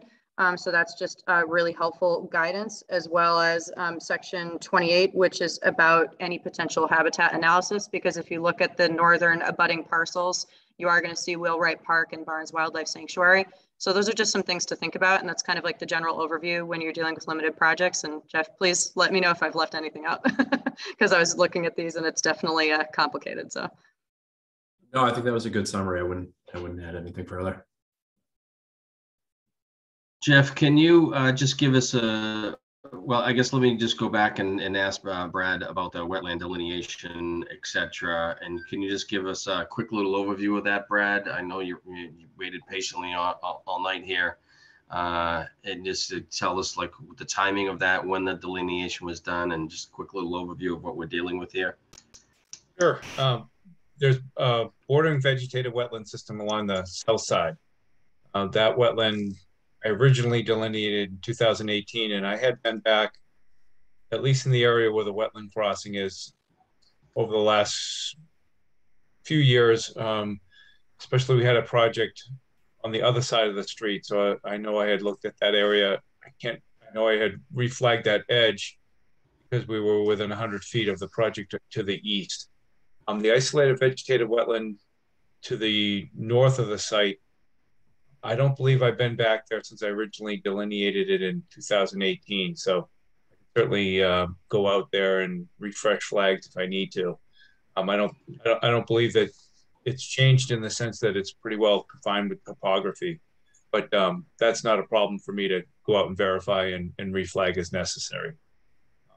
But so, as far as in that area that you were just alluding to, I know you moved someone moved the screen up. There is no work in the buffer zone of that particular resource area or wetland, correct? That's correct. You're correct. Okay. And if you could just again go over the 50 outline of Jeff Hassett, if you're controlling here, just give us the actual edge of the wetland delineation there in blue, and then the 50 and the 100 in the red and the green. Sure. The southerly wetland is a BVW. The wetland line is shown in blue. The 50-foot buffer is in red, and the 100-foot buffer is in green. The isolated wetland to the north has a 25-foot buffer shown in green. Okay. As far as the project across the street, is that the existing ongoing project now? How are these resource areas connected? So that is a good question. We flagged an IVW on the other side of Dolan Lane, and right. during the permitting process, we discovered a 4-inch pipe that was covered up crossing the road. Yeah. But that does make a connection when that wetland is flooded rather deep. So considering that the wetland across the street was classified as an IVW, this, are we saying, is a BVW, but where is the connection on this property to another wetland area? Is it a BVW or is it an IVW? This is an extensive BVW that extends very far to the southwest. Okay. I can probably bring up an aerial and show that to you. And our work is on the most northeasterly end of that BVW. Okay. Yep. No, I didn't. There's a connection, but not a true connection to the IVW. Obviously, it's isolated across the street. Correct. Okay. Correct. The majority of that wetland's on the abutting property, but it creeps in, and as you can see, the large wetland. Okay. Commissioners, any comments here? I think it's safe to say here you have a lot going on. I've been on the commission for 8 years now. Very rarely, although we have had a few where we have a driveway in the 50. Never mind a proposed wetland crossing. So I think this is certainly going to involve a little bit more work. I think it's safe to say that we will most likely be continuing this hearing. That we will not be making a final decision on this tonight. And also 2 of the commissioners there on the commission tonight will no longer be commissioners after this evening. So just for the record, your next hearing will almost be revisitation of this hearing with probably many more questions. Can you talk a little bit more about I know our bylaws, section 32, allow, if the commission agrees, it doesn't specifically state under section 32 that the commission has to grant. The commission may grant the disturbance of up to 1,000 square feet, and you have 970 square feet here. Can you talk a little bit about the alteration versus the mitigation? Sure. So the reason we didn't come in any less than 970 is that the further we go north, the more ledge we have to remove. So right now we're cutting into just a corner of the ledge, and you know, I think that's reasonable. If we go further north, we're going to be doing some blasting to remove the end of that ledge outcrop. So I think you're proposing You're proposing to disturb 970 square feet. Can you talk a little bit about the mitigation efforts to replace that at least 2-to-1, or what you're proposing? Sure. Yeah, I noted that there are 14 trees, 54 bushes, and a seed mix. But Brad, you want to elaborate on that for us? Sure. So what we need to do is we need to take the upland area adjacent to the wetland in 2 sections and bring that down just below the elevation of the adjacent wetland, backfill it with high organic soils, and recreate a wetland system. So we have to not only plant it out as wetland, but we have to create the hydrologic connections and bring in new soil to create that. So we're going to do that in a 2-to-1 ratio in the areas designated to make up that difference.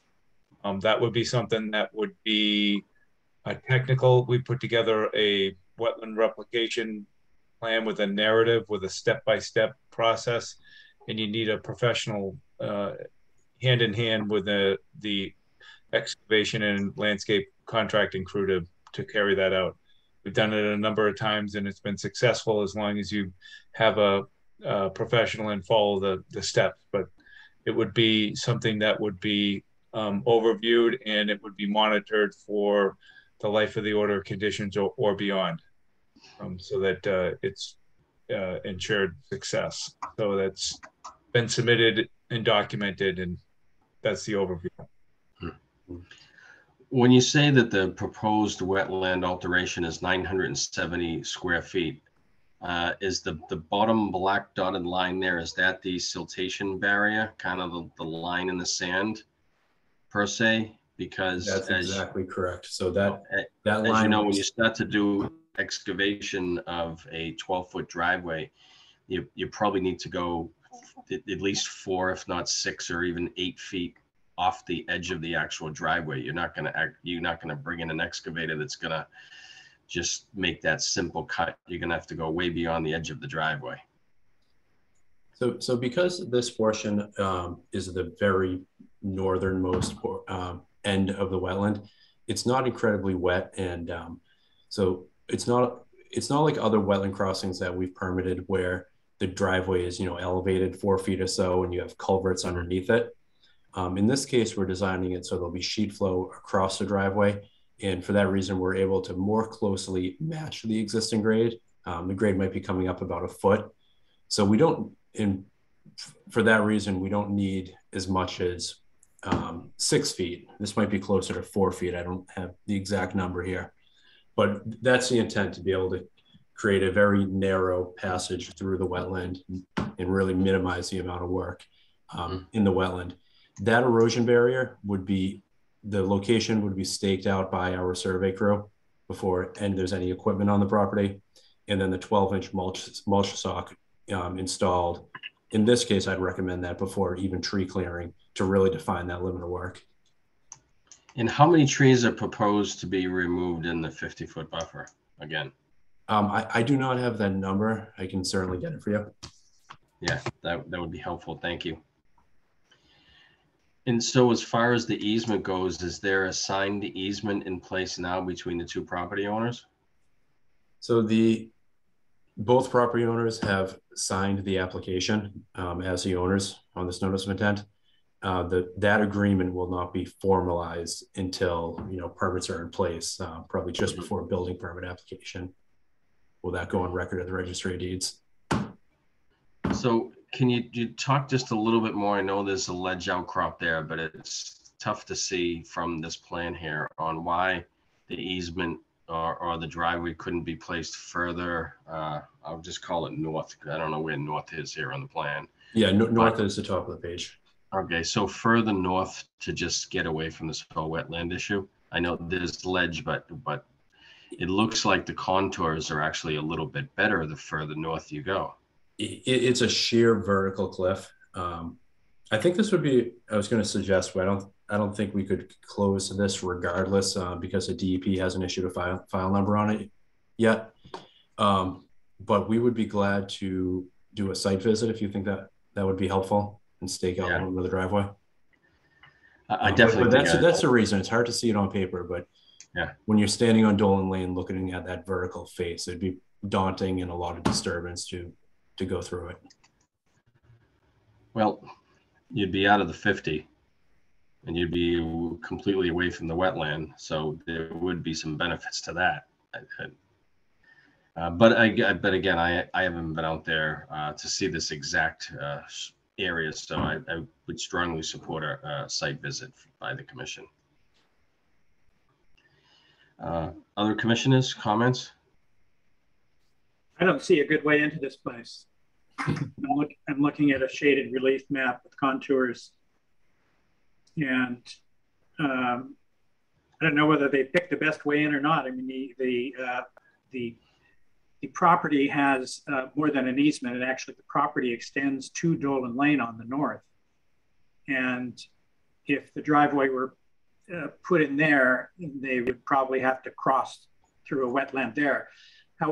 It is an isolated vegetated wetland, and I don't know whether we can make a value judgment about which is better to desecrate. But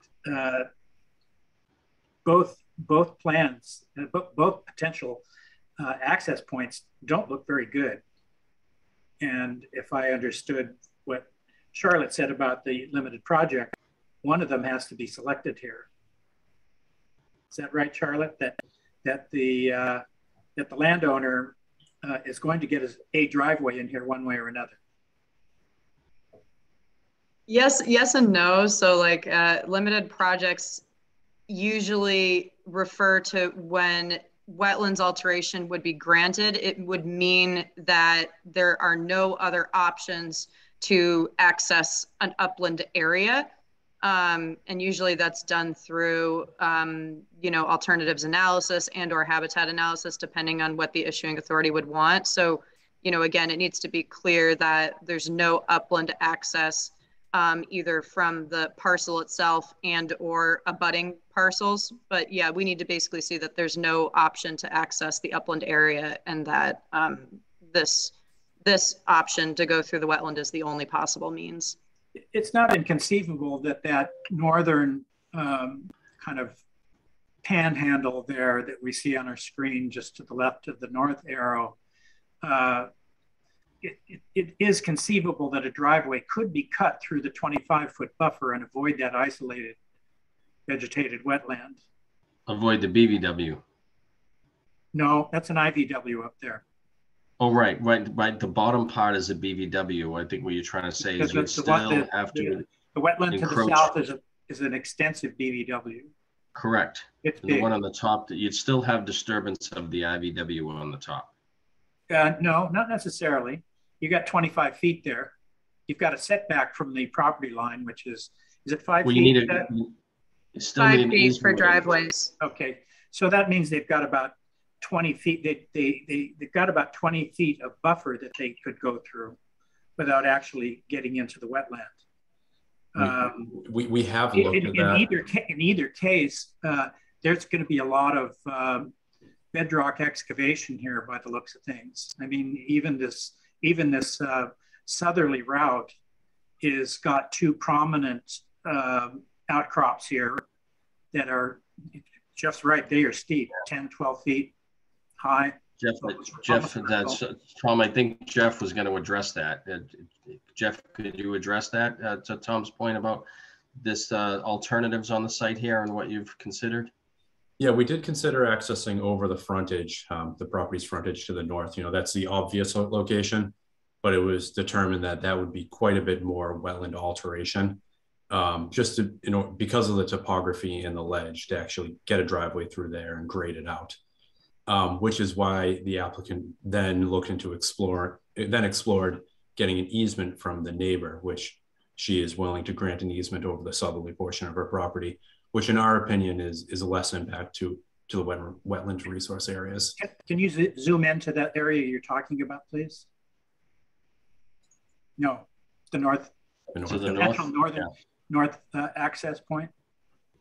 And zoom right on in there. Oops, where'd it go? So with the exception of where your cursor is right now, I don't know whether those are 1 foot contours or not. That's the only steep part, the only cliff-like part there. But as you reach that point where your cursor is and turn south, the contours are spaced much wider. It's a little bit less of considerably less of a slope in the area right there at point D1, or is that DH? I'm gonna put my glasses on to tell. DH. Right at that DH. I mean, that is not all that onerous compared to just 50 feet back up to the northeast. I mean, those contour lines are fairly close together. Those are the 2 foot contours. Okay, so. That seems to be, in terms of excavation, that seems to be a tough spot. But once you get past that, and in fact, this may be less difficult than the excavation you propose for the southern entry. You want to scroll down to that same magnification. Let's look at the contour lines there, and not the proposed ones. We're looking at the natural ones. There is also about a 10 foot vertical change there between 56 feet and 62 feet, 64 feet, 62, maybe 63 feet. That is probably about the same size. So it looks like I don't really see any difference between the amount of excavation. I mean, that you'd have to really lay that out and do volumetric calculation, but it doesn't look that different to me. And you can avoid the wetland in the north. You can't avoid it in the south. Yeah, it might cost more money, but that's not our issue. Yeah, the difference would be you would just be hammering the end of the ledge, whereas up top you would have to excavate right down through it. Well, and then once you get back beyond the property line, you can't just see that. You see that place right there at the edge. You just passed it up. Go back down there to the south. The part I'm looking at specifically is just head along your road a little bit. Right there. Oh, back up. See how close those contours are to your, just to your left? Mm-hmm. Yeah. This is where it starts to get tough again. And also on the backside of it. So I don't know, you could probably prove to me one way or the other by doing a volumetric calculation of how much you're going to excavate at that ledge. But from what I can see on my shaded map here with contour, same contour interval, that it looks just as feasible to come in from the north as it does from the south. And again, it looks like you can avoid going through even the isolated vegetative wetland. You can make it through that 25-foot buffer. It's threading a needle, but you could probably do it. You get 20 feet to do it. So I appreciate that, Tom, and I think you made some very valid points here, or comments, suggestions, recommendations. That's really all we can do. We can't tell the applicant how to design the project, but right. You've made some good points. I think that certainly will entertain more comments here. And if there's anybody from the audience who has a question or a comment, please do so in the Q&A. That, you know, this is a very difficult site. And we have not seen one of these wetland crossings. And I know the 8 years I've been on this commission, as Charlotte mentioned, there is certainly language that we all have to review a little bit more about crossings and alternatives, et cetera, et cetera. The points that Tom made are very valid. And I would just encourage the applicant to, and the engineer to reevaluate that and see whether or not those are actually feasible options. I don't expect you to fully answer that tonight. You're welcome to do so. But I think at the next hearing, it's safe to say that this will be continued, that you should probably have a justifiable response to the alternative, why other alternatives are not an alternative here for this particular project. And, you know, personally, I can't say much for the application, but you wouldn't need an easement if in fact there were other areas, or whether or not that easement could be pushed further north. I think certainly a site visit by the commission would be very beneficial as well. Our next hearing is July 14th, and next week's probably maybe a very difficult week. I know at least 2 of the commissioners that are currently not here tonight, I don't even think they're going to be back from vacation until sometime next week. So scheduling a site visit is probably a good thing, but I don't have an exact date on that right now. But I think it's probably one of the next steps, certainly, in moving this forward.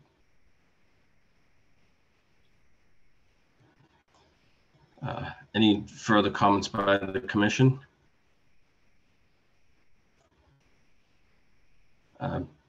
Jeff, what again? I laid out some things there as something that we would be looking for as far as addressing the comments that Charlotte has made, alternatives, etc. Further justification, and then setting up a site visit.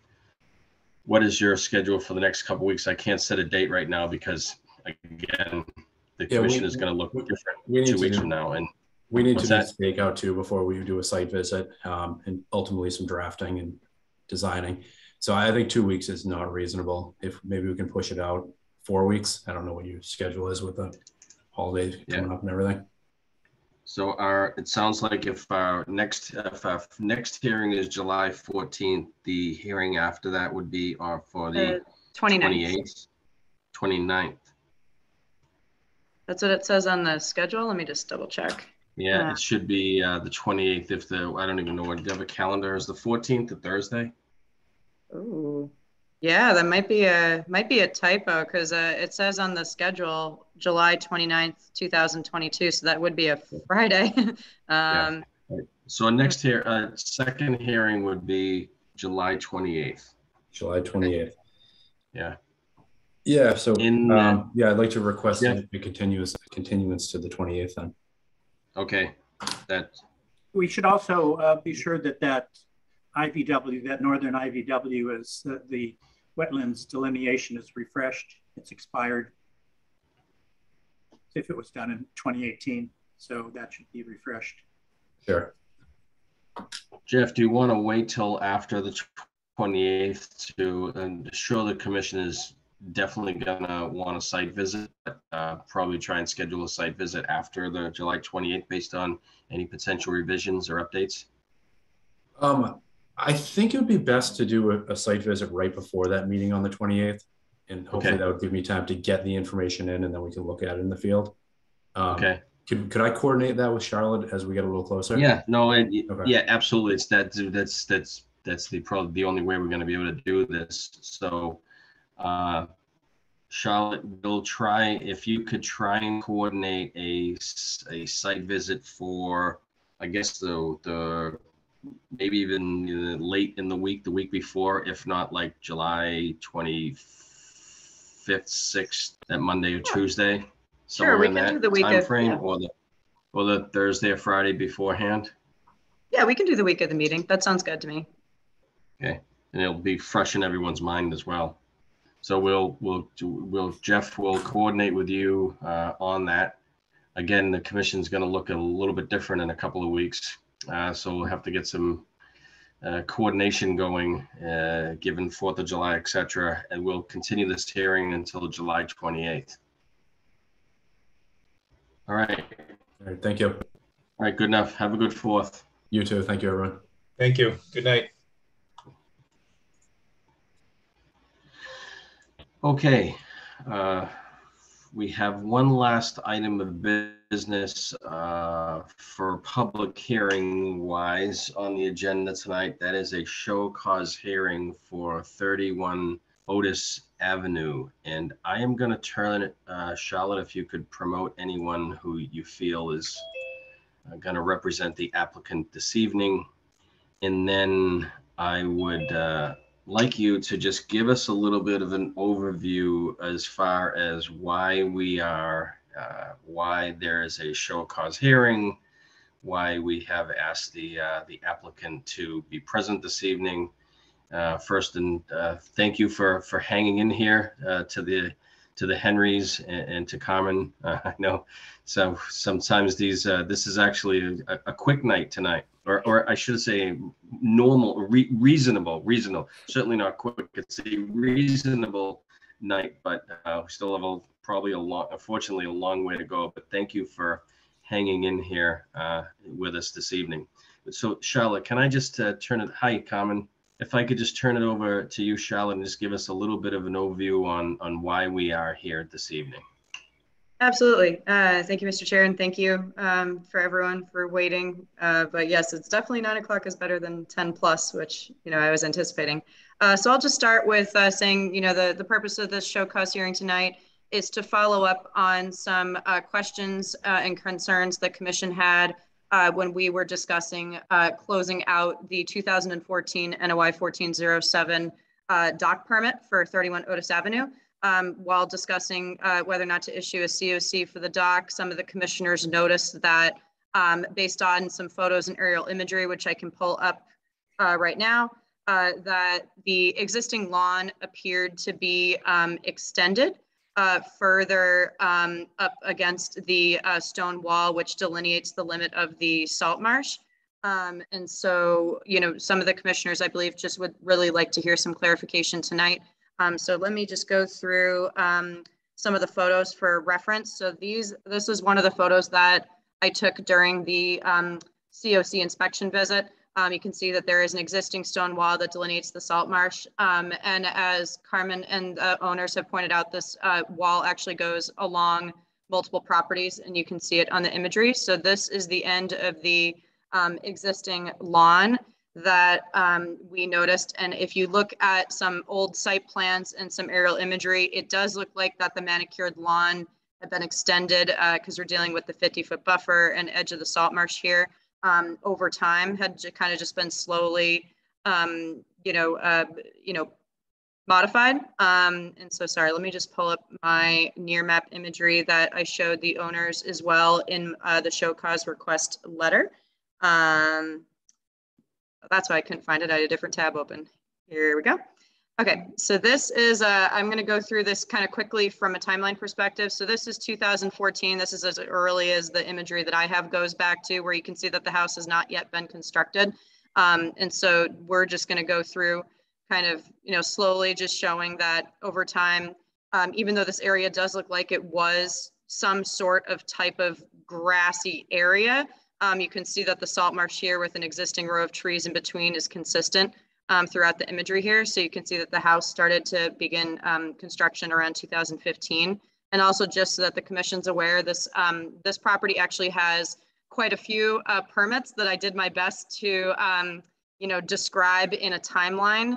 So starting in 2008, the permit was originally approved from previous owners to build a new dwelling construction. And the construction from the site plans was not to cross the 50-foot buffer. So over time, there have been a couple modifications to the original site plan since 2008. And I'll just go through those briefly. In 2011, they filed a quick RDA to remove some brush and phragmites in the 100-foot buffer. And so that was in 2011, would have lasted 3 years. And then in 2012, we had a revised site plan submitted as an amended order of conditions. And with that also was a new stormwater permit. So there was a revised amended order of conditions and a stormwater permit in 2012. The original permit was extended until July 2014. So just going back to 2014 here, it was extended until July. However, there was a state tolling provision due to the, I believe, like basically the, I think it was the economy collapse back in 2008 plus. And so permits were extended 4 additional years. So that's why the housing construction began somewhat around the 2015-16 time. So it was extended an additional 4 years from 2014 to 2018. And so there were a few minor revisions to the site plan since then, but just by looking at the site plans, which we can choose to pull up tonight if the commission wants to see them, most of the construction, which has consistently indicated on the plans, isn't really supposed to show disturbance in the 50-foot buffers. And so just kind of going through here, that 50-foot buffer, at least on the site plans, is kind of just behind the house here. So you can start to see that there's just a little bit of encroaching just from construction activity. There was a variance that was previously granted for some, movement plus or minus 5 feet for construction purposes. And then as you can see, the dock was being constructed. This is of course after it was permitted. So the dock was probably finished, it seems like around 2017 here. You can start to see that there, the lawn area here, or the previous grass area here was, a little bit disturbed, and it looks like they're building a little fire pit or something here in 2017. And then it just kind of keeps going where it looks like the house is mostly constructed and finished by August 2017 here. You can see that the dock and the existing row of trees are still here. The lawn has been brought in. And then from here, we start to see it a little bit better. You can see that the stone wall already existing here is still here. The trees are still here. And then when you just keep going, you can kind of see just a little bit that the lawn does seem to kind of slowly encroach up until the salt marsh. You can see a little bit of the difference more between this time period within the last couple of years. So sorry, getting to that. All right, so that's like the biggest difference that you see. So it looks like it's kind of like the dead-ish or like previous existing grass on the site up to the salt marsh. And then here you do see a little bit extension here. And I think this is just what the commission had some concerns about. And anyone, please feel free to jump in if you have any additional questions here. So I think we just wanted to clarify kind of what happened here, if the owners or Carmen have any additional information to add, and if the commission has any additional concerns. And then following up on the 2014 dock COC, it might be helpful to just, once we reevaluate this, to see if the commission is comfortable with issuing a certificate of compliance for the dock once the questions here have been addressed. So with that, I will turn it over to the owners and to Carmen. If you guys have anything to add, if you'd like to pull up anything on your own, any photos that you guys took. I know you've provided several to me, so that's very helpful, I think, for the commission to also see. And then Carmen, if you have any additional information, I know you have some other aerial imagery from Google Earth that might be able to clarify some things. So I will leave it to you guys now. Okay, excellent. Thank you, Charlotte. The screen, please, Charlotte. Yes. Thank you.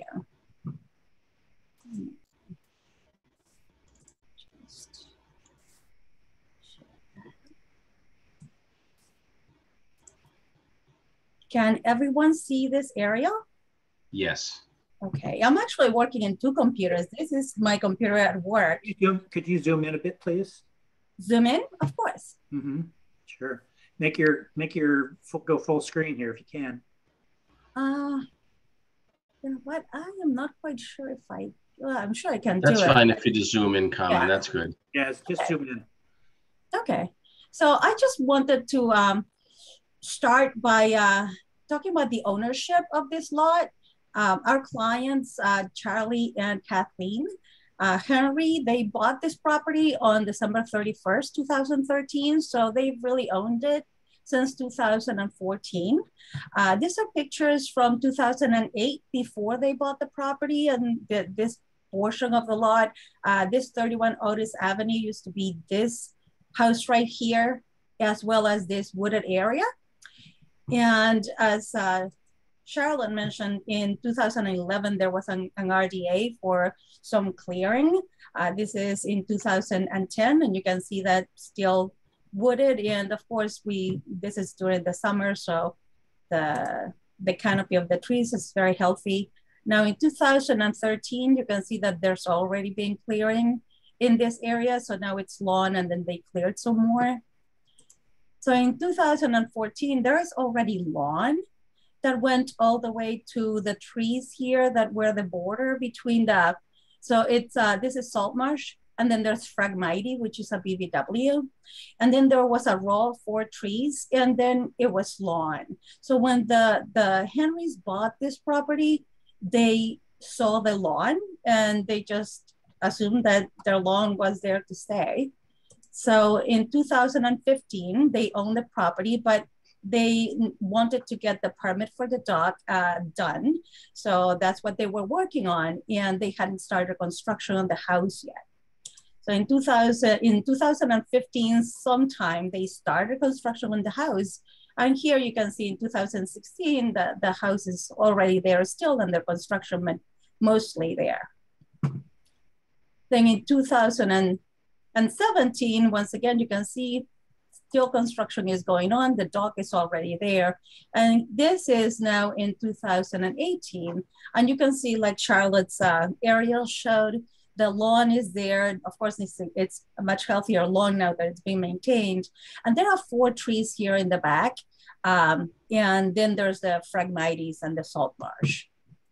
And you can see the same, well, actually in 2019, you see the lawn, and then you see that these trees in the back are gone and they put mulch there.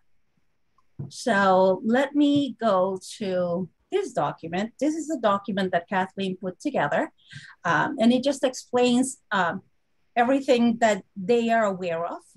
So they bought the lot in the last day of 2013, and they already, could see the lawn, and it was just overgrown. And then there were 4 trees, 1, 2, 3, 4 in their property. And then there was the Phragmites and the salt marsh.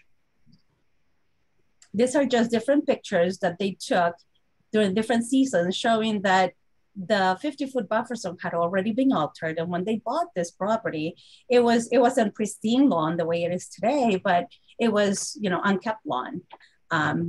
Then on August 10th, 2015, the house began, they began construction of the house, and you can see the 1, 2, 3, 4 trees back there. In 2017, the dock was already constructed, the house was finished, and there was a big branch that came off of this tree closest to the pier that fell off, and the Henrys contacted an arborist who came and evaluated this tree, but he also evaluated the other trees. And what he found was that this tree was dead. The tree that was close to the pier also was damaged, as well as another tree. So there were 3 trees that were damaged. And these are just pictures that show some of the damage of the trees. So those 3 trees were removed. They say trees 2, 3, and 4 were cut in 2018 as they were hazardous after consulting with a local arborist. We did not know that we needed permission to cut the trees that were dangerous to our kids, as they were losing very large limbs every storm that would roll through it. And here, looking from the front of the house, you can only see the 1 tree that was left back in July of 2019. So if you take a look also at this tree, this tree doesn't have as many leaves as the neighboring trees. And what happened was, this is a picture 1 year later, and you can see that it's not, as healthy as the other trees. It already is dying, it's decaying. And then they had this problem. During a storm in 2020, one of their trees fell, and it fell on the roof of their house. So there was damage to the dwelling, and they had the arborist again come and take a look at the tree and all the trees around, and the arborist recommended also to cut the tree that was dying in the back. And that is how come the 4 trees that were in the back were removed by 2020. And then these were just pictures because during the last hearing, the stone wall, that it's not a stone wall, it's a stone border was mentioned. So the Henrys just wanted to show that that line of stones has always been there, and it's being a part of several properties. But now, if I may, and I'm sorry, let me just get out of my work computer. I'm sorry, I'm stuck in my work computer. So that is the history of the trees. Once the trees were removed, those 4 trees in the rear, what happened was the Henrys kept it as mulch because there was nothing there between the lawn and the Phragmites. And then after a while, it was just, you know, they had nothing. So they extended the lawn over that mulch. So that is the history of the lawn. And we are there. We would like to apply for a certificate of compliance for the house and get guidance for you, because that is something that they don't have, a certificate of compliance for the house, and get guidance from you and maybe do more research. I don't know if we should do more research, Charlotte, as far as, you know, the final approved plan, with guidance from the commission, and then we can accommodate whatever the commission thinks that should be done for the house project. However, we do have 2 certificates of compliance that are needed, one which is for the dock and one which is for the house. And we would like to close the certificate of compliance for the dock and maybe request a certificate of compliance for the house. And then the commission can review that and let us know if any changes need to be done. Charlotte, so thank you very much, Carmen, for that over explanation. That was my next question. So there are 2 outstanding COCs here, Charlotte. One is for the house and one is for the dock. Correct. Have so both COCs been requested by the applicant? no, not at this time. So I believe Charlie and Kathleen, and please correct me if I'm wrong, I think they wanted to move with the dock first, because that was the simpler project. And so this would be the NOI 1407 that has already been requested in writing with a COC request and an as-built. And then the permits that would need to be requested in the future would be the NOI 08-28, which is the original NOI for the house that, you know, had been extended and modified, as well as the corresponding stormwater permit, which I believe is stormwater permit 12-22. So I have those numbers not in my brain. And the RDA doesn't need to be closed out. So that was just an old thing that was filed from a previous owner. So yeah, it would be the old NOI and the stormwater permit for the house. Mm-hmm. So the issues that have been brought to the table regarding the extension of the lawn seem to me more in line with the house and not the dock. Is that a fair assumption? So if people are in agreement with that or not in agreement with that, please speak up. But if there's no objection to that, I'm happy to entertain, you know, moving the certificate of completion on the dock forward. Mm-hmm. Well, yeah, I'm in agreement with that, Jay. I just asked Charlotte, has the dock been completed so that it's consistent with the plans that were submitted and approved? Are there any issues with the dock, in other words? Yeah, let me just pull up my old notes. I believe I went through the dock.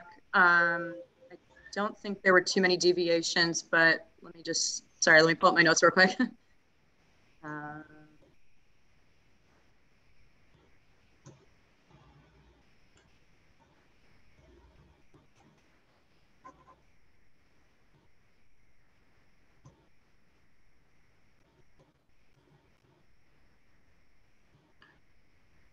Would you like me to pull the plan, Charlotte? Oh no, sorry. I was just pulling up my notes. Sorry, I write like little reports up every time, and it's just loading right now. But I don't believe there were. Oh, here we go. So there actually were a couple deviations. Here, I'll share my screen so it's easy to see. There were a couple, but I believe Caroline Reese from Cabanero had addressed them.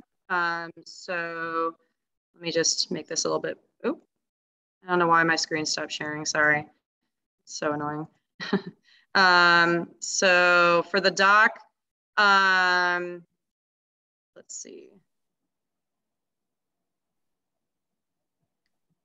Basically, when I was looking at the dock plan and the as-built, there were some structural details that were just missing that, you know, we kind of clarified. And then these were some of the minor deviations here. The proposed ramp from the building plan, and I found out from the plan that was issued with the order of conditions, was 4x10, and the as-built showed 4x20. And then Cavanero had responded saying regarding the changes to the pier and the ramp, the pier length decreased by 16 feet. The ramp length increased by 10 feet, and so resulting in a combined reduction of 6 feet. So there were some slight changes to the pier length, the ramp length, and then the stone wall we figured out was existing. So that one is all set. And then there was just a slight change in the kayak canoe rack just by, you know, 1+ feet. And we didn't find record of the changes, but the number of pilings did not change. So there was no additional disturbance to the salt marsh with that size change. And then again, the size of the pier was a little bit longer.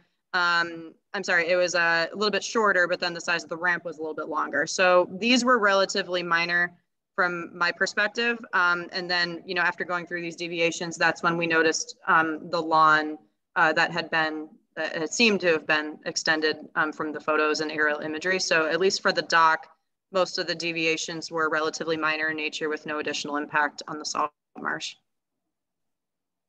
That seems pretty straightforward. I don't agree about the wall, but that's not part of the dock, is it? Oh no, sorry. What about the wall? The stone boarding? Sorry. It's pretty clear when you look at the April 2017 photo that wall stops at the property line to the southeast, and there are scattered stones around there, but certainly there is no line of stones that existed in 17, and by 2018, it clearly had been moved. All the stones had been gathered or whatever and aligned, and the lawn had been extended to it. So, but that's an issue for the house. Mm-hmm. If you know, if you didn't find any impact of salt marsh from the construction of the dock, you know, I'm ready to go with that. All right. So, having heard that, Jay Pimpari make a motion to issue a certificate of compliance completion for the dock. I think it's 1407 Charlotte for a 31 Otis Avenue. Do I hear a second?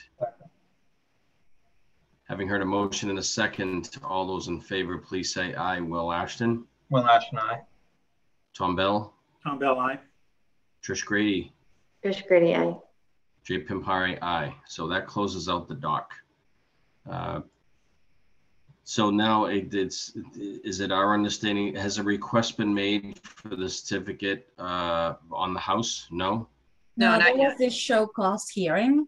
So we wanted to receive your feedback before submitted the certificate of compliance request, but the work is done, so we could do it as soon as possible. But if you could give us some guidance as to maybe something that you would like to see, you know, so that we can address something before we submit the certificate of compliance request.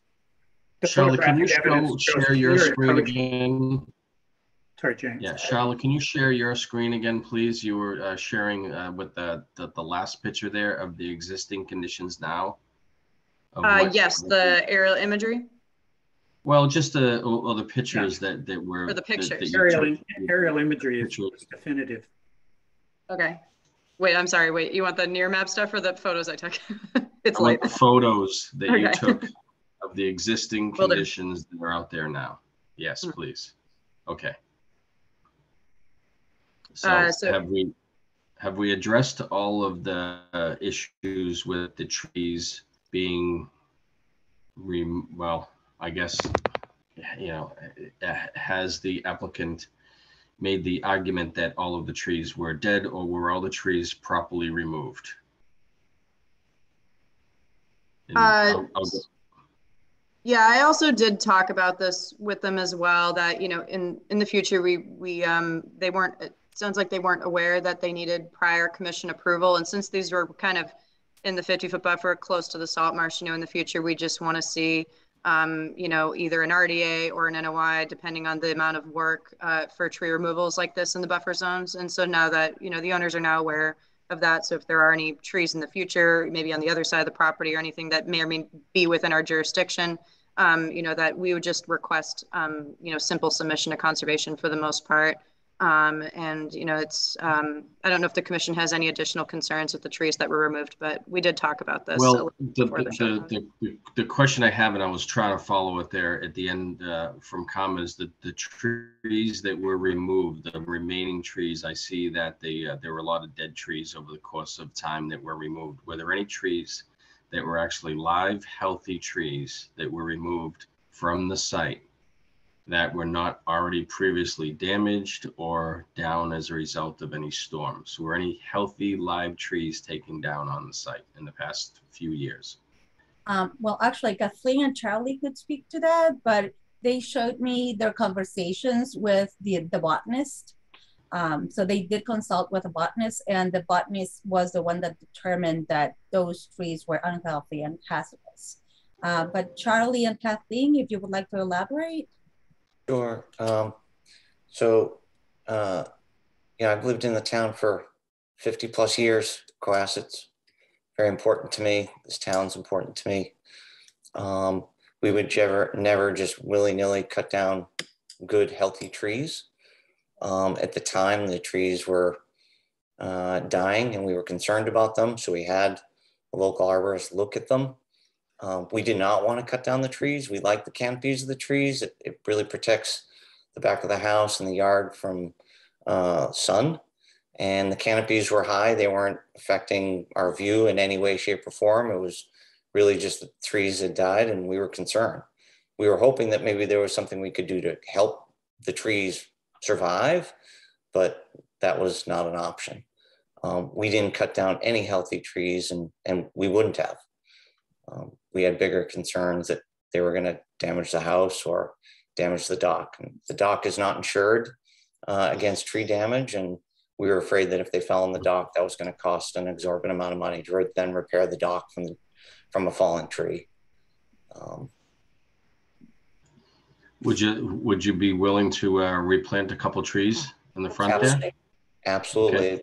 Assuming the trees would have high canopies like the trees that were there, yes. Yeah. I mean, it's 9:30 at night. We're here, and you know, to move this forward and issue a certificate of a COC, I would support a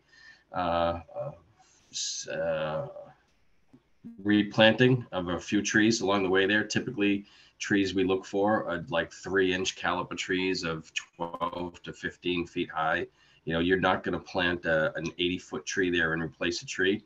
And, Sure. and even a smaller tree of, you know, 8-10 feet would probably grow not quite as fast, but a nice tree of, you know, a little small oak tree that 50 or 100 years from now would thrive and be as big as those other trees would be acceptable to me. We would be more than willing to do that and appreciate the opportunity to replace the trees that we didn't want to cut down. Yeah. Are the commissioners okay with that? I'll just wait. So we just have to receive the written COC request first before, you know, Right. and also Yes, the so- NOI yeah, has expired. So technically, you know, for work in the 50-foot buffer, we technically would need some sort of simple submission. So maybe an RDA could suffice. We have multiple RDA examples at this point for, you know, planting some trees or moving trees. So that would just be something that if the owners are willing to plant more trees, they could consider a simple RDA submission, maybe either before or after the COC is closed out for the house. So that could be something that, you know, happy to discuss offline. I think you could probably submit the RDA and the and issue the approval of an RDA and issue of the COC at the same time. Okay. Okay. I'm concerned about the encroachment on the marsh, actually. You want to show the aerials for 2017 and 2018?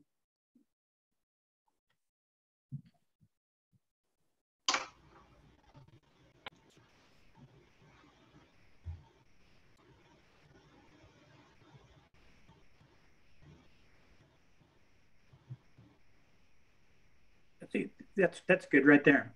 Mhm. April 2017, and approximately 12 months later. You can see that it's hard to tell whether there's a wall there. Can you zoom in on that, Charlotte? Yeah, it just looks like scattered rocks there. And in terms of a lawn, it didn't look like, slow down. You want to go back to where you were? Keep going. April, there you go. There's no lawn there. If there was, it wasn't there after they built, while they were building the house, totally gone. And it's hard to say what that vegetation was there along the marsh edge, whether it's Phragmites or something else, but it's certainly not lawn. So if you can jump without going through all those others and making us dizzy to sometime about April of 18. I do have to go through each one. But... Okay, go fast then. Right, stop at about April of 18 then. There you go, right there. Okay, so notice the rocks are organized. All of that darker vegetation, whatever it was, whether it's Phragmites or high grass, it's been cut out. It's been removed. And then if you go a little bit farther into the growing season of 18, the lawn extends gradually to, keep going there, yeah. That's 19. So you can see the lawn sort of grow out with time here. And that is in the 50-foot buffer, is it not?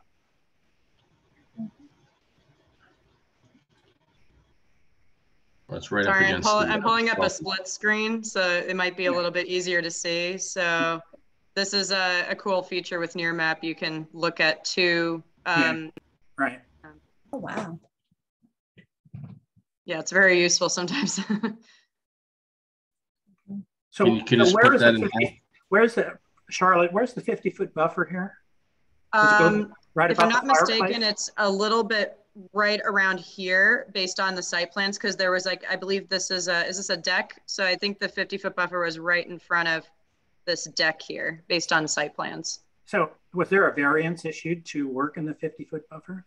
There was a construction variance that was issued, I believe, with the amended order of conditions in the stormwater permit. Originally, it was no in 2008, and they actually wanted, as part of the 2008 conditions, they actually wanted a stone boundary similar to this, lining the 50-foot buffer, but that was taken out with the amended site plan from 2012 with the stormwater permit. So the 50-foot buffer is around here, and we did grant a temporary construction variance. I think it was 5 feet, if you look at the minutes, that allowed construction vehicles to kind of move around in this area. Yeah. Okay. I mean, it looks like there was a lot of work done without the variance or permitting. I mean, I think if that came before us today, we'd want to see some sort of, at the very least, some replacement, and certainly not lawn. We would perhaps approve native plants that were on our list, but certainly wouldn't approve a lawn. It hadn't been that long. We're talking about what, 4 years ago?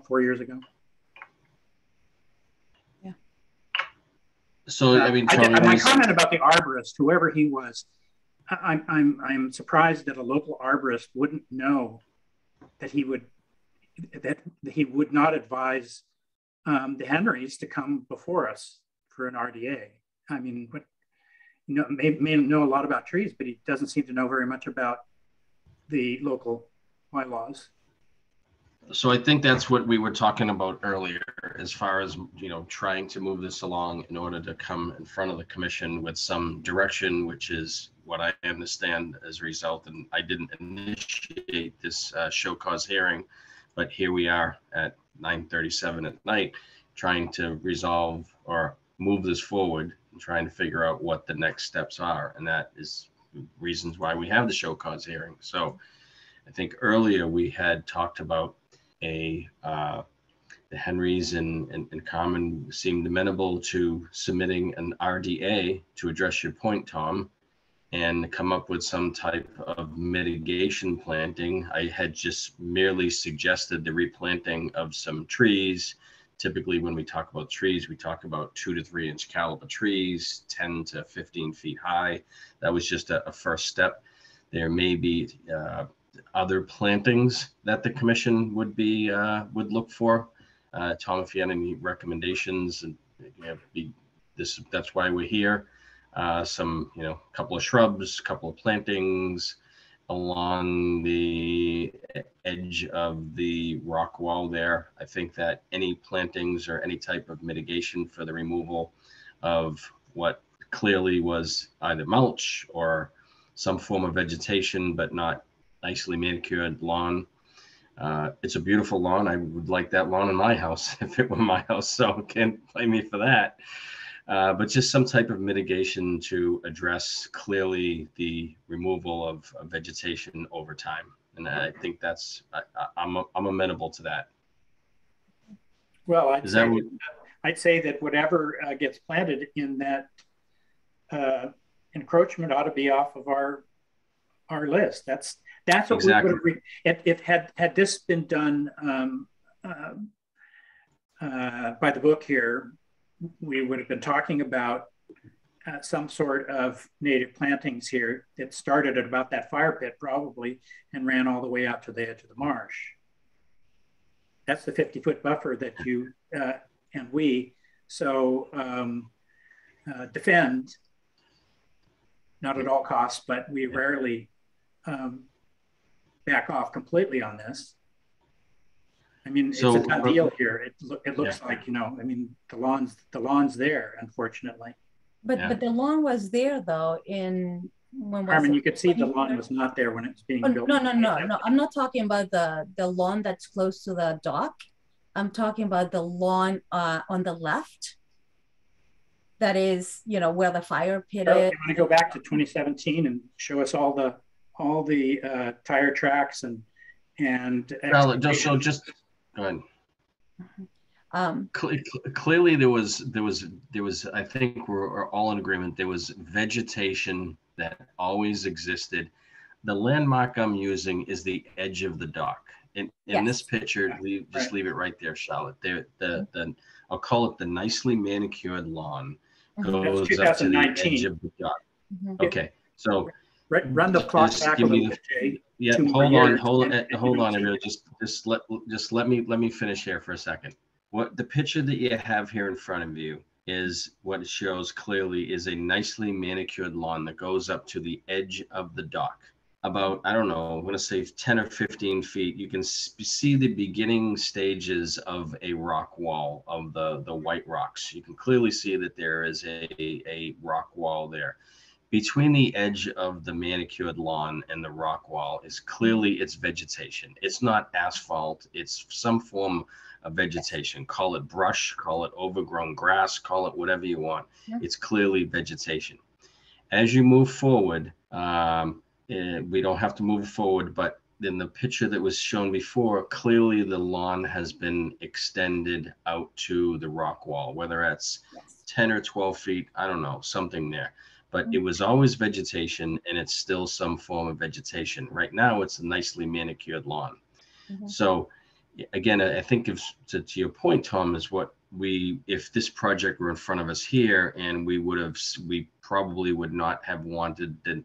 If we saw that there was vegetation there, similar to the project at Nichols Road, if there's vegetation there now, we would like to see some form of vegetation there that exists, whatever it may be. It's clearly not manicured lawn. So we can, Charlotte, if you want to go back a little bit, and but I don't know how much more we need to prove this point. My recommendation would be to submit an RDA, and Carmen, you're very familiar with this, and to the Henrys, it's a very much simplified application to address work within the 100-foot buffer zone. That does it. The permitting fees are minimal, and they don't need all of the other requirements that an NOI meets. and choose some plantings off of our approved planting list. And Charlotte can share that with you. There's a list of all of our approved plants that are not invasive to the area, and come up with some form of mitigation to address that. I can't tell you what type of plantings and what not to put in there, but I would recommend you come up with some form of a planting plan and present that to the commission, and hopefully get approval of that and close this COC out. Question, But Justin. Yeah. Should we, so the certificate of compliance request will have an as-built plan.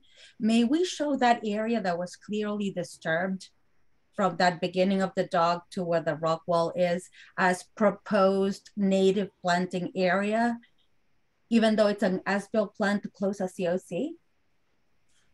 Sure. Okay, I mean, then we'll use the same plan for the RDA, because the RDA is to get permission to remove that lawn and replace it with native plantings, correct? Yeah, I think that's what we're getting at. And, I wouldn't say necessarily had to remove all of the lawn. I think you could still just install, in my view, just put some plantings in there. Oh, so they may keep the lawn and then put the plantings 5 feet on center or something like that? That's my, I mean, I see some people shrugging, and you might want to put like a mulch, you probably want to put like a mulch barrier in there. I don't think you'd want plant, the grass would be overgrown. Will, you would thinking like maybe a mulch barrier there? I wouldn't want to see any of that. That's bright green, like fertilized grass or probably whatever. That shouldn't be there. So I would like to see no grass in that area. And to actually see the plan from 2008, 2011, whatever it was, how far it was supposed to go back. That triggers something else too, Will. That's a pretty emerald green lawn, has all the marks of ChemLawn on it. They're adjacent to the Bailey Creek, I believe, there. And one of the complaints that we heard all summer was the increased bacterial counts. That's all being driven by ChemLawn and leaky septic tanks. So, I mean, we never would. One of the conditions, Jay, I'm sure you'd agree, was that there'd be no nitrate fertilizers put on this lawn. Lawns don't turn green like that without getting ChemLawn out there and spraying every spring, or maybe twice a year. I completely agree. That's why I was mentioning that a mulch barrier would probably be best from the stone wall coming back. I don't know, 6-8 feet, whatever it would be. A mulch barrier with plantings to replace the nicely manicured lawn. Are people in agreement with that? Among other things, yeah, I think I could swallow that, but I'd sure like to see that fertilizing stop. No more nitrate. Well, that is in our standard conditions. This is a frontline property, Jay. Literally a frontline property. And this is a serious problem in this town. Sorry, Tom, can I just interrupt for 1 sec? I'll just say that at least with the COC, if it were to be closed out for the house, we can choose to issue an ongoing condition that no fertilizers, herbicides, pesticides are to be used of any kind. And that's actually what I've been kind of doing for most COCs that are applicable to that. So that is something that, we can ask the owners to do to stop utilizing those chemicals in our buffer zones, which is actually part of our rules and regulations that, everyone has to follow, but we all know that's. I think even the orders and conditions say that some of the orders survive the COC anyway, and that's correct. One of them, so, yeah. Yeah, and as Charlotte mentioned, all of the orders and conditions have that in them. Whether or not applicants abide by that, it's a different story. But I agree with you 100%, Tom. We have to address the issue, and it is a standard condition and would be a standard condition in any further approvals. I think for tonight's reason why we have a show cause is we need to give direction to the homeowners in order to receive the COC. And I think what I'm hearing is the direction is to put together a request for determination of applicability, an RDA, that addresses the mitigation or states out mitigation for the increase in lawn. And we've given the applicants some comments on how to go about doing that. Right, and I think it's easy enough for Ms. Hudson and Henry's to look at our bylaws and what's allowed in the 50-foot buffer and what isn't, to condition the wording and how they want to implement their RDA. And right, we look at all of this again. Yeah. I would encourage you to work with Charlotte to get a copy of the our approved planting list, and Carmen, I know you're very familiar with that, and get a copy of that and put together a what I call a mitigation. What's really an RDA, but it's a mitigation plan to address that, and come up with that and present that to the commission, and hopefully get that approved and get the COC in order that addresses all of our comments that were made tonight. Yeah. Thank you so much for the guidance. We really appreciate it. So we will be doing that likely for the next hearing. If not, it would be for the August 11th hearing. And we would be submitting both of them at the same time, so everything can be done and approved or commented on and closed. Thank you. And we'll get you on, we'll get you on earlier in the evening. Oh, that would be awesome. But I know Justin from the beginning of his commissioner career. I stopped going to public hearings for years, and then now I'm starting again. But Justin, I am so glad that I got to be present on your last hearing. I only got to enjoy the beginning once again of your career, but you've always been an asset to the commission. And even though I didn't get to see you as much as everybody else, I will miss you. Best of luck. Yeah, well, I appreciate that comment. Thank you very much. And likewise, haven't seen you for a little bit, but it's good to see you tonight. Thank you. You too. Thank you so much to everyone for working with us, and we will get this done as soon as possible. Have a great 4th of July. Thank you very much. Have a great 4th, everybody. Thank you. Thanks, guys. Have a great night. You too. And then Carmen, I think we have. Oh, yes. Sorry. Yeah, I'm stuck. Yeah. Should I, do you want me here or should I just come out?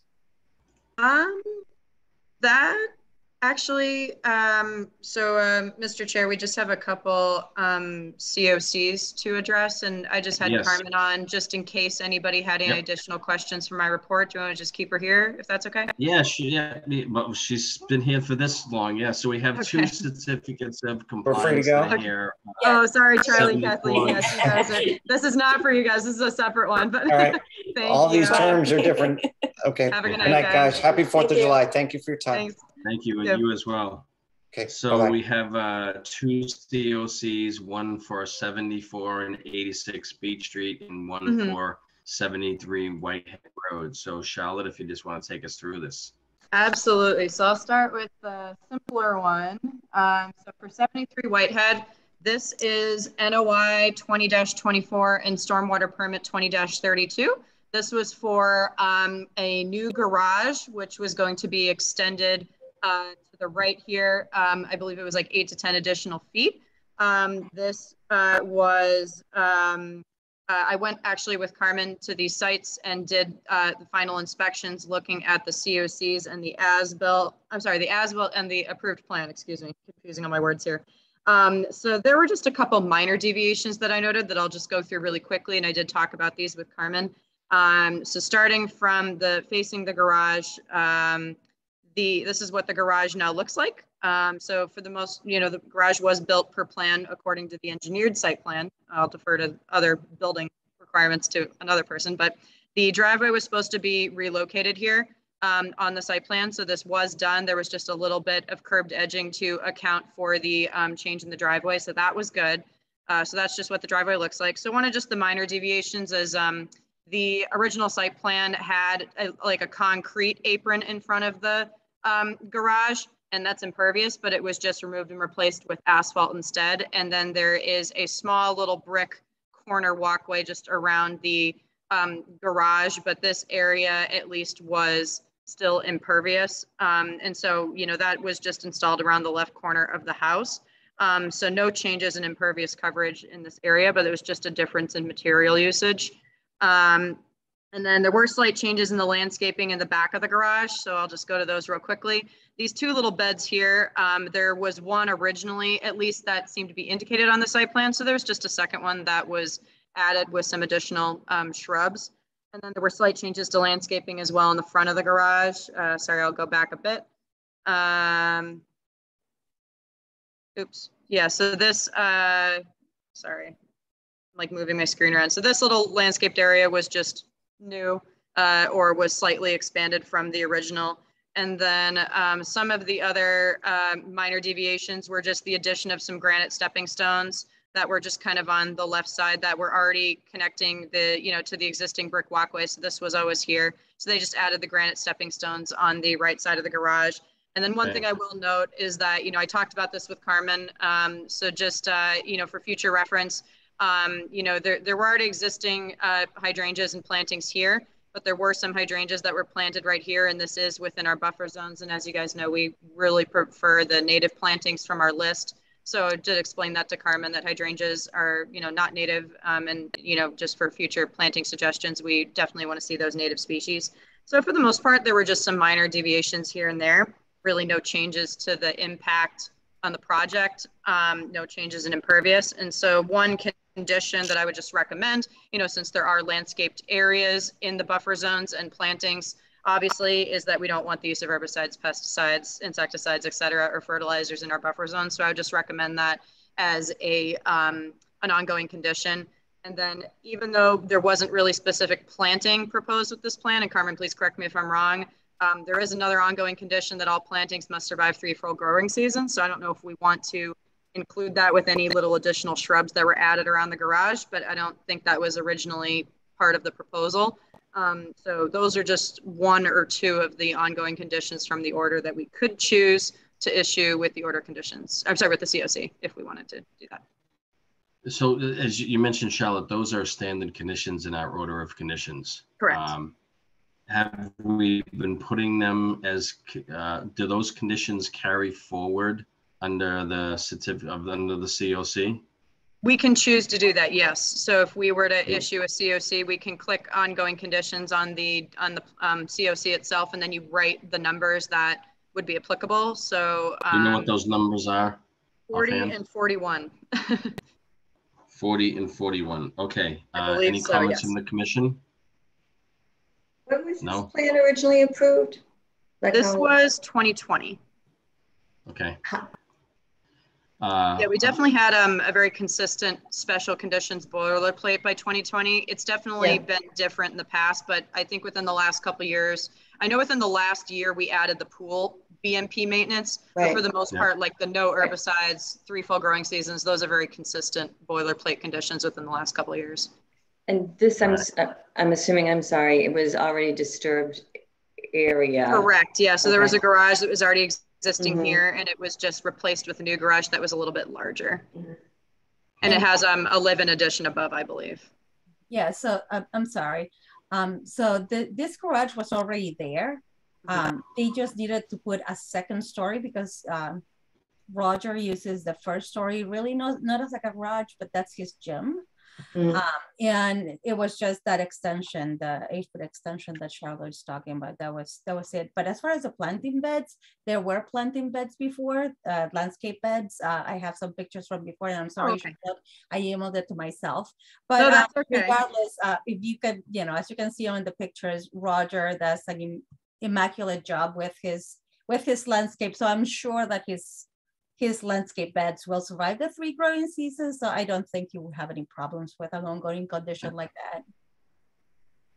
Okay. And thank you, Charlotte, for the in-depth review when issuing or at proposing the COC. If there aren't any further comments, Jay Empire make a motion to issue a COC for the project of 73 Whitehead Road with the conditions that orders special conditions 40 and 41 that are in the original provisions carry forth. Do I hear a second? Second. Do I hear a second? Second by Mr. Bell. All those in favor, please say aye. Will Ashton. Ashton, aye. Tom Bell. Tom Bell, aye. Trisha Grady. Trisha Grady, aye. Jay Pampari, aye. That motion passes 4-0. Great. And then we also need a COC for the stormwater, sorry. Also, issue a, Jay Pampari make a motion to issue a COC for the stormwater permit of 73 Whitehead Road. Do I have a second? Second. Second by Will Ashton. I think beat Tom to it. All those in favor, please say aye. Tom Bell. Grady. Jay's freezing Trish up. Grady, aye. Okay, your internet's finally Aye. Aye. You might want to turn off your video, Jay. It Yeah, might help. maybe this So- is clearly a sign. Yeah, you can't help hotel Wi-Fi. But I'm going to vote Tom Bell, aye. Over. Oh no, we lost Jay. Jay? Did you vote, Will? Yeah, I was an aye. Am I back? Kind Yes, of. you're back. You need to vote. Are we, can you hear me? Yeah. Can you hear me? No. You need to vote. I won't move. So I think that will pass, correct? Oh, Jay Pampari, aye. That vote passes 4-0. I'm Yay. freezing here. I'm freezing. Can you hear me? Hey. Yeah, Yep, we got that one. You know We what? got Try that. Can you hear me now? Yes. All right, let's take it off video for a moment and see what happens there. Okay, Okay. so that passes 4-0. What do we have left here, Charlotte? We have another COC? Technically two, but it's like for two projects that were submitted in tandem. I'll try to go through this really quickly. And there's nothing wrong with either one of these, right? Wait, sorry, what was that? There's nothing what? There's nothing wrong with either of these, right? I had a lot of clarification questions for the revetment wall mostly, but Carmen did address a lot of those. So I don't know if you guys want me to go through those. With the dock, there was only one deviation for the most part. So I can just pull that photo up real quick. But for the dock, at least, that would be NOI 21-25. This was 74 and 86 Beach Street. These are 2021 permits. They submitted a dock project for 74 Beach Street and then a revetment wall for 74 and 86 Beach Street. So I'll go through these quickly. I don't know if my computer's cutting out. Can everyone hear me? Yeah. Okay, my video is just really slow. So I'm just gonna show the dock real quick. Sorry, I took a lot of photos here. So this is the dock that was built per site plan. The pilings were all built per plan. Everything here was built per plan. There was just a clarification that Carmen and I addressed about the little platform potentially just going a little bit past the salt marsh, but we think that was the result of some outdated survey information that was used on the original plan. So that I didn't have any concerns with. So everything about the dock was built per plan except for this. So the original plan was supposed to have the dock access ramp go straight back. But as you guys can see, there are trees and I will show some ledge actually behind it. So this is where the survey marker for the ramp was supposed to go. So this to me is a very clear reasoning as to why they built it from a right angle. And also I did receive a clarification. I talked to the contractor today. They hadn't finished some wooden trimmings when Carmen and I were out to the site, and there's this one board here that still needed to be put back. That was done today, and the contractor did send me a picture. So just want to clarify that with the commission that at least in terms of the dock, it is now done. They are going to put some wiring and that's it. But for the most part, this is the only deviation because we obviously didn't want to cut 2 trees and go into more ledge. It makes sense to me. Do we want to do this one first, or do you want to do the revetment and then do both at the same time? So is this 74?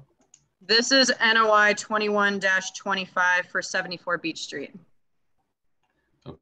Okay, Jay Pampara make a motion to issue a COC for the NOI 21-25 at 74 Beach Street. Do I hear a second? Second by Will Ashton. All those in favor, please say aye. Will? Will Ashton, aye. Tom Bell? Tom Bell, aye. Trish Grady? Trish Grady, aye. Jay Pampari, aye. Okay. And so we have another one for 86 Beach Street, correct? Yes. So there were, I did have a lot of comments for this, but luckily a lot of them were addressed by Carmen. And so she was very helpful with that. So I will just go through these pictures. Sorry, these are all the ones of the dock. I'll just skip those.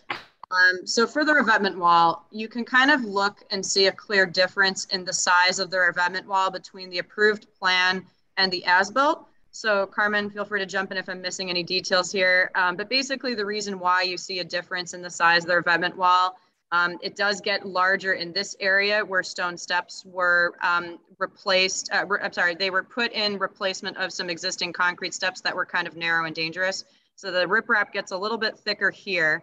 And then moving from 74 Beach Street, which is on the right side, to 86, which is on the left, the profile of the riprap wall is definitely a little bit wider. But this is also because there was definitely some older contouring and surveys that were used on the originally approved site plan. So that definitely throws off what the profile of the riprap wall was supposed to look like on the original plan. And so judging from the profiles here, really using the existing slopes, and that's why this area is a little bit larger here to stabilize this area and meet the existing slope conditions. Also, some of the rocks here were put around some of the trees that were supposed to remain, and I'll get to those conditions in a bit. But that was the main difference that I did notice. And Carmen, feel free to jump in if you want to offer any additional information. But this was supposed to be built, you know, the way this should look. It's just unfortunately it wasn't really clear on the original plan how it was supposed to look due to the outdated, you know, contouring and surveying that was done. So just to clarify a little bit, what we were proposing on the plan was based on survey that wasn't updated. We had done some survey years ago, and then we went back and got more detailed information in order to put this together, but that survey information wasn't translated to the existing conditions plan.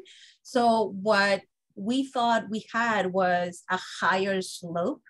So we had a 1-to-1 slope for the riprap, and we were proposing some fill in the back where you can see the mulch there, because we thought that the differential between the bottom of the revetment on the top was greater than what it really was. So what Tony Ioria did this.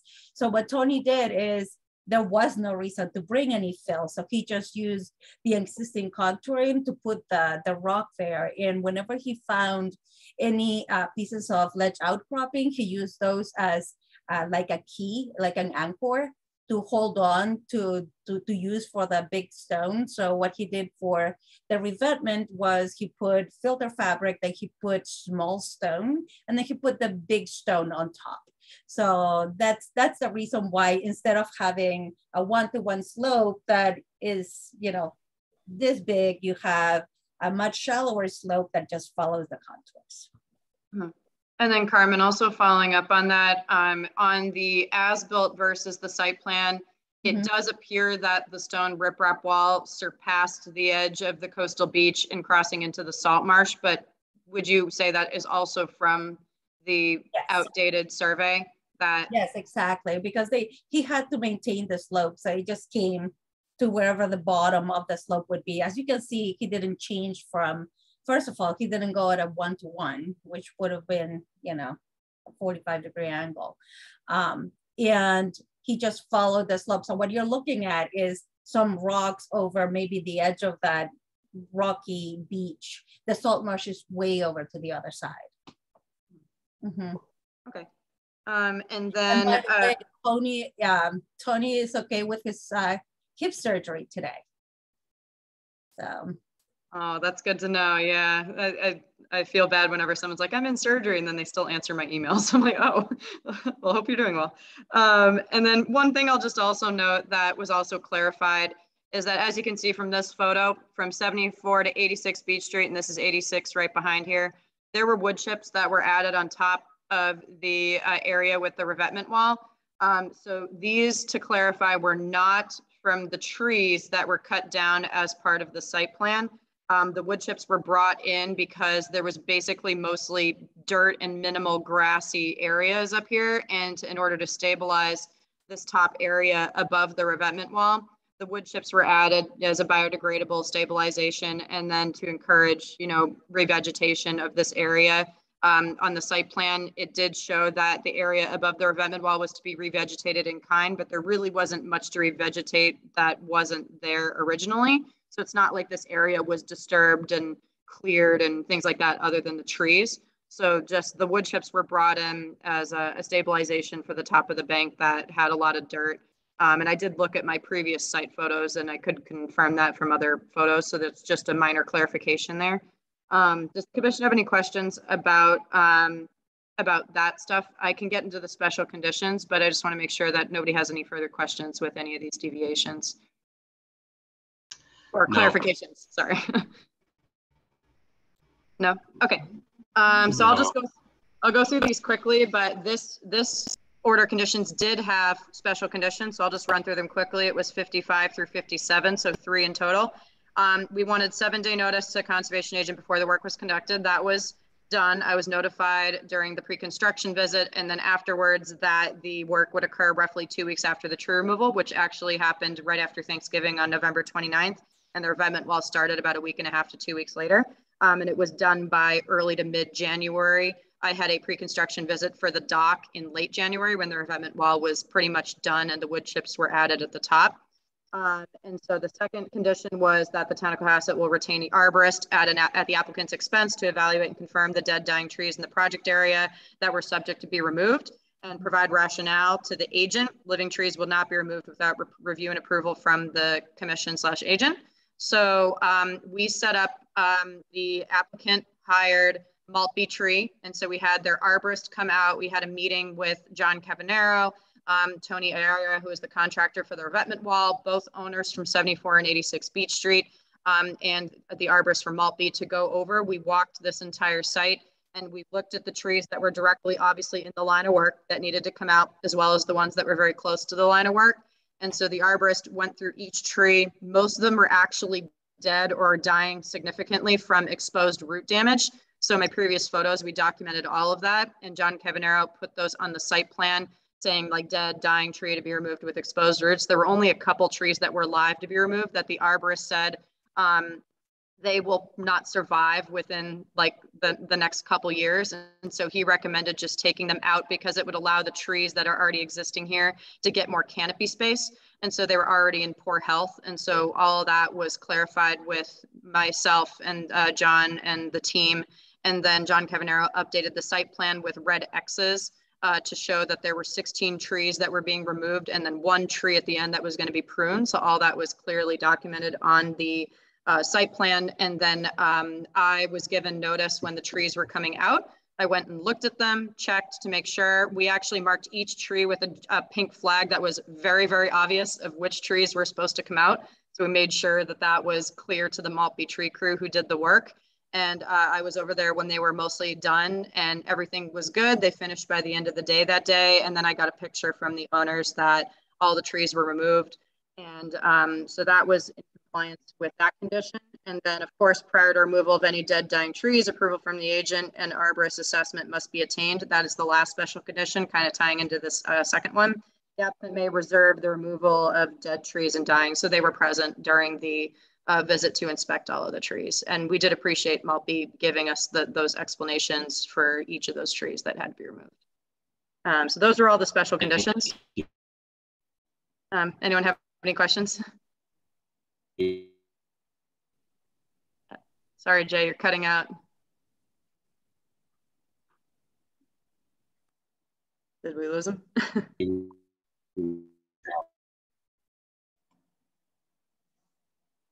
Did anyone hear Jay? None of them. Just pinging. No, none of them need to carry forward. Yeah, that was going to be my question to you guys. Since Do there were any no of them? So it doesn't sound like any of them need to carry forward. Yeah, there were no Can plantings. you hear me now? Can you hear me yeah, now at all? Sorry. Yes. Yes, we can hear I'm you. going to try and call in. Sorry, yeah, we can hear you. But yeah, to confirm, Can you there hear were me no. now? Yes. Yes, Jay, we can hear you. Okay. I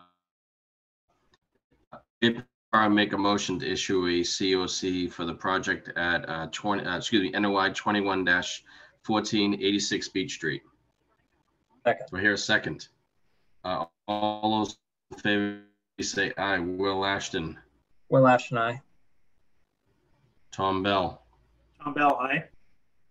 Trish Grady. Trish Grady, aye.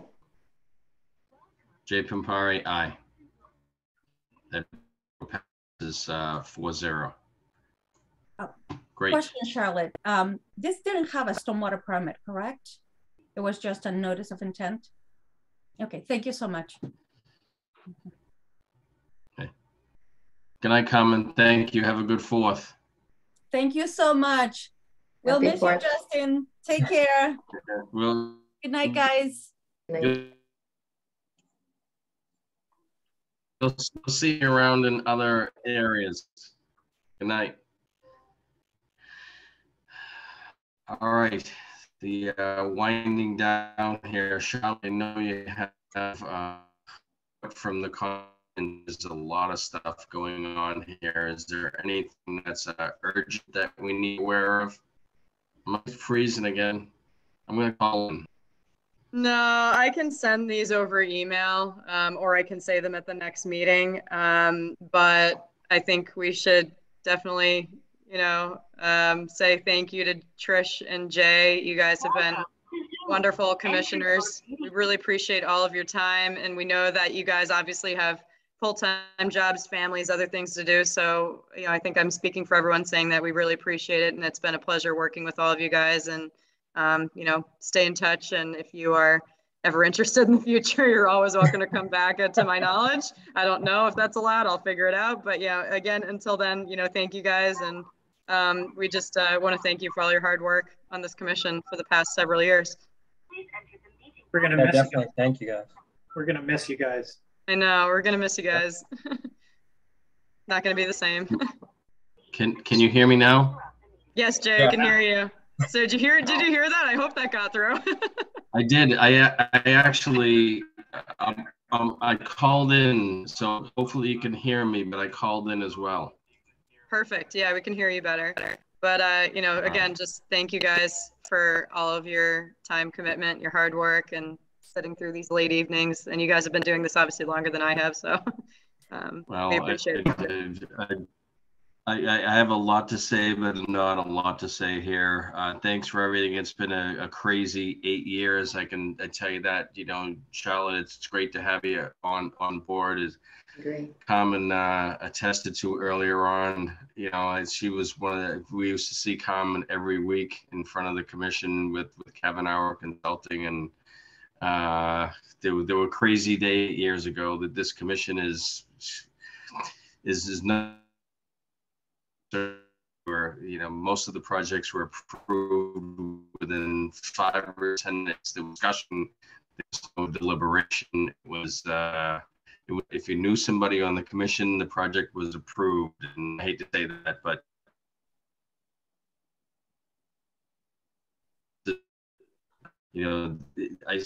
every year it just keeps getting better and better. So thank you for all hanging in there, and I will miss you all, but 8 years is a long time to be on the commission, and I think it's good that other people are stepping up. And I know you'll all be a little bit more vocal. And Will and Tom, you're going to be a great co-chair one day. One thing about this commission is we all get along. We really do. Yeah. And that you can't say that for all the boards and commissions in town. We've been a really good team, and both of you have been at least a good example for me, at the very least. And I've learned a lot in the 2 years now, and I feel a lot more confident in what I'm doing, and it largely just learned by following you guys, you know? Oh, thanks. Yeah, I mean, you know, I've said it before, and I don't want to keep you here all night, but, you know, you can never treat two projects the same. You know, we try and be fair and consistent across the board with everybody, but no two projects are the same. And I say this even in a public forum, and this is a public forum because it's being recorded. 80% of the projects that come in front of the commission, I think it personally are terrible projects. I really do. The question you have to ask yourself is whether or not it meets the intent of the law. And that's really it. You know, and some of the projects tonight weren't great projects, but if it meets the intent of the bylaw, then you have no choice but to approve the projects. And if you're not approving the project, or you're denying the project because you don't think it's a good project, you're being biased, and you're going to get yourself in big trouble with that. And, you know, you don't want to be in front of the legal court system or any legal system whatsoever being biased or being prejudiced. So every project, you know, you see them tonight and you'll see them in the future that, you know, kind of shake your head and you go, what am I looking at here? But you don't want to set precedents, but you have to look at it at each project. And what kills me is some engineers or some attorneys will present something 1 week and then 6 months later be on the complete opposite side of the argument in presenting a completely different case. That's like, okay, it's just nature of the business. But, you know, to Tom's point, everybody gets along. We don't always agree. I think if we always agreed on every project, then I would be concerned about that. I think you have 7 different people of differing opinions, and you know, Chris has been a great chair in allowing, you know, people to voice their opinion and everybody speak for themselves. And hey, all you need is 4 votes. If you have 7 people, you just need a majority, and there's probably always going to be one in a different direction, but that's just it. It's okay. But it's been fun, guys. We usually get to anonymous decisions. Anonymous decisions. Yeah. I wish they were. There's actually only been like 1 or 2, and one of them is recently for an RDA on tree removal. And other than that, after, you know, several hearings, sometimes we come to a conclusion that works for us. And so I do second Tom's thoughts. I love how our board works together, because from what I've heard from other boards, that's not always the case. So it is nice to be a part of this commission, all working towards the same goal. Even though we have different perspectives, we still come to a conclusion with certain conditions that, you know, satisfy us and, you know, help everyone. So, well, and for the most part, our engineers do finally, I can see them change. I can see them respond to us. You know, they'll learn what they can do and what they can't do by experience. And some of them clearly have changed their behavior in the 2 years I've been here. And I think a result of that is the in-depth reviews that Charlotte's doing now. You know, we just unfortunately didn't have that with our previous agent. I'm and even before that, for that. It's true. There's always something I miss, but I try. I definitely look through it. You're light years ahead of our previous agent with the reviews and the in-depth back and forth and just the COCs. I mean, you know, back in the day, it would be when we were live, and I don't know whether you're going to go live in person. It would be at the end of the night, here's a COC, you know, pass it down. Everybody signed, pass it down, pass it down. It was like, all right, we're out of here. So, you know, it's good for the community. It's good for the environment. It's good for everybody to have a conservation agent that's actually watching out there. We have boots on the ground, and you know, if you do the wrong thing, then you'll be in front of the commission. And I think everyone's been treated fairly with this, even the situation tonight. You know, everyone's treated fairly. It's a small town. We have to live in the town. So you know, we don't want to create enemies, but you know, you're a regulatory agency. And that's the one thing that people don't understand. The Conservation Commission is a regulatory agency and has the authority to issue. We haven't done that, but you could always issue fines if you be in the act. Right. One of these days we'll put this stick about. It's going to happen eventually. I think so far most people have been compliant, obviously, by attending show cause hearings, willing to submit RDAs and mitigation plans. But obviously, if we were to be met with the opposite result, then of course we tighten up the screws and we say, all right, well, enforcement order, here we go. So, at least from what we've seen so far, people have mostly been compliant. But, like you said, we're a regulatory agency and we are fully prepared to do more if they're not going to meet us somewhere. So. Yeah. Are there any other 48-hour issues that anybody wants to bring up?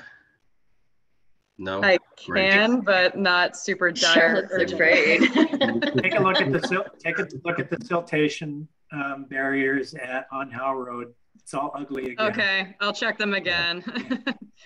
I think you could just spend your rest of your career until the project's done up on Howe Road.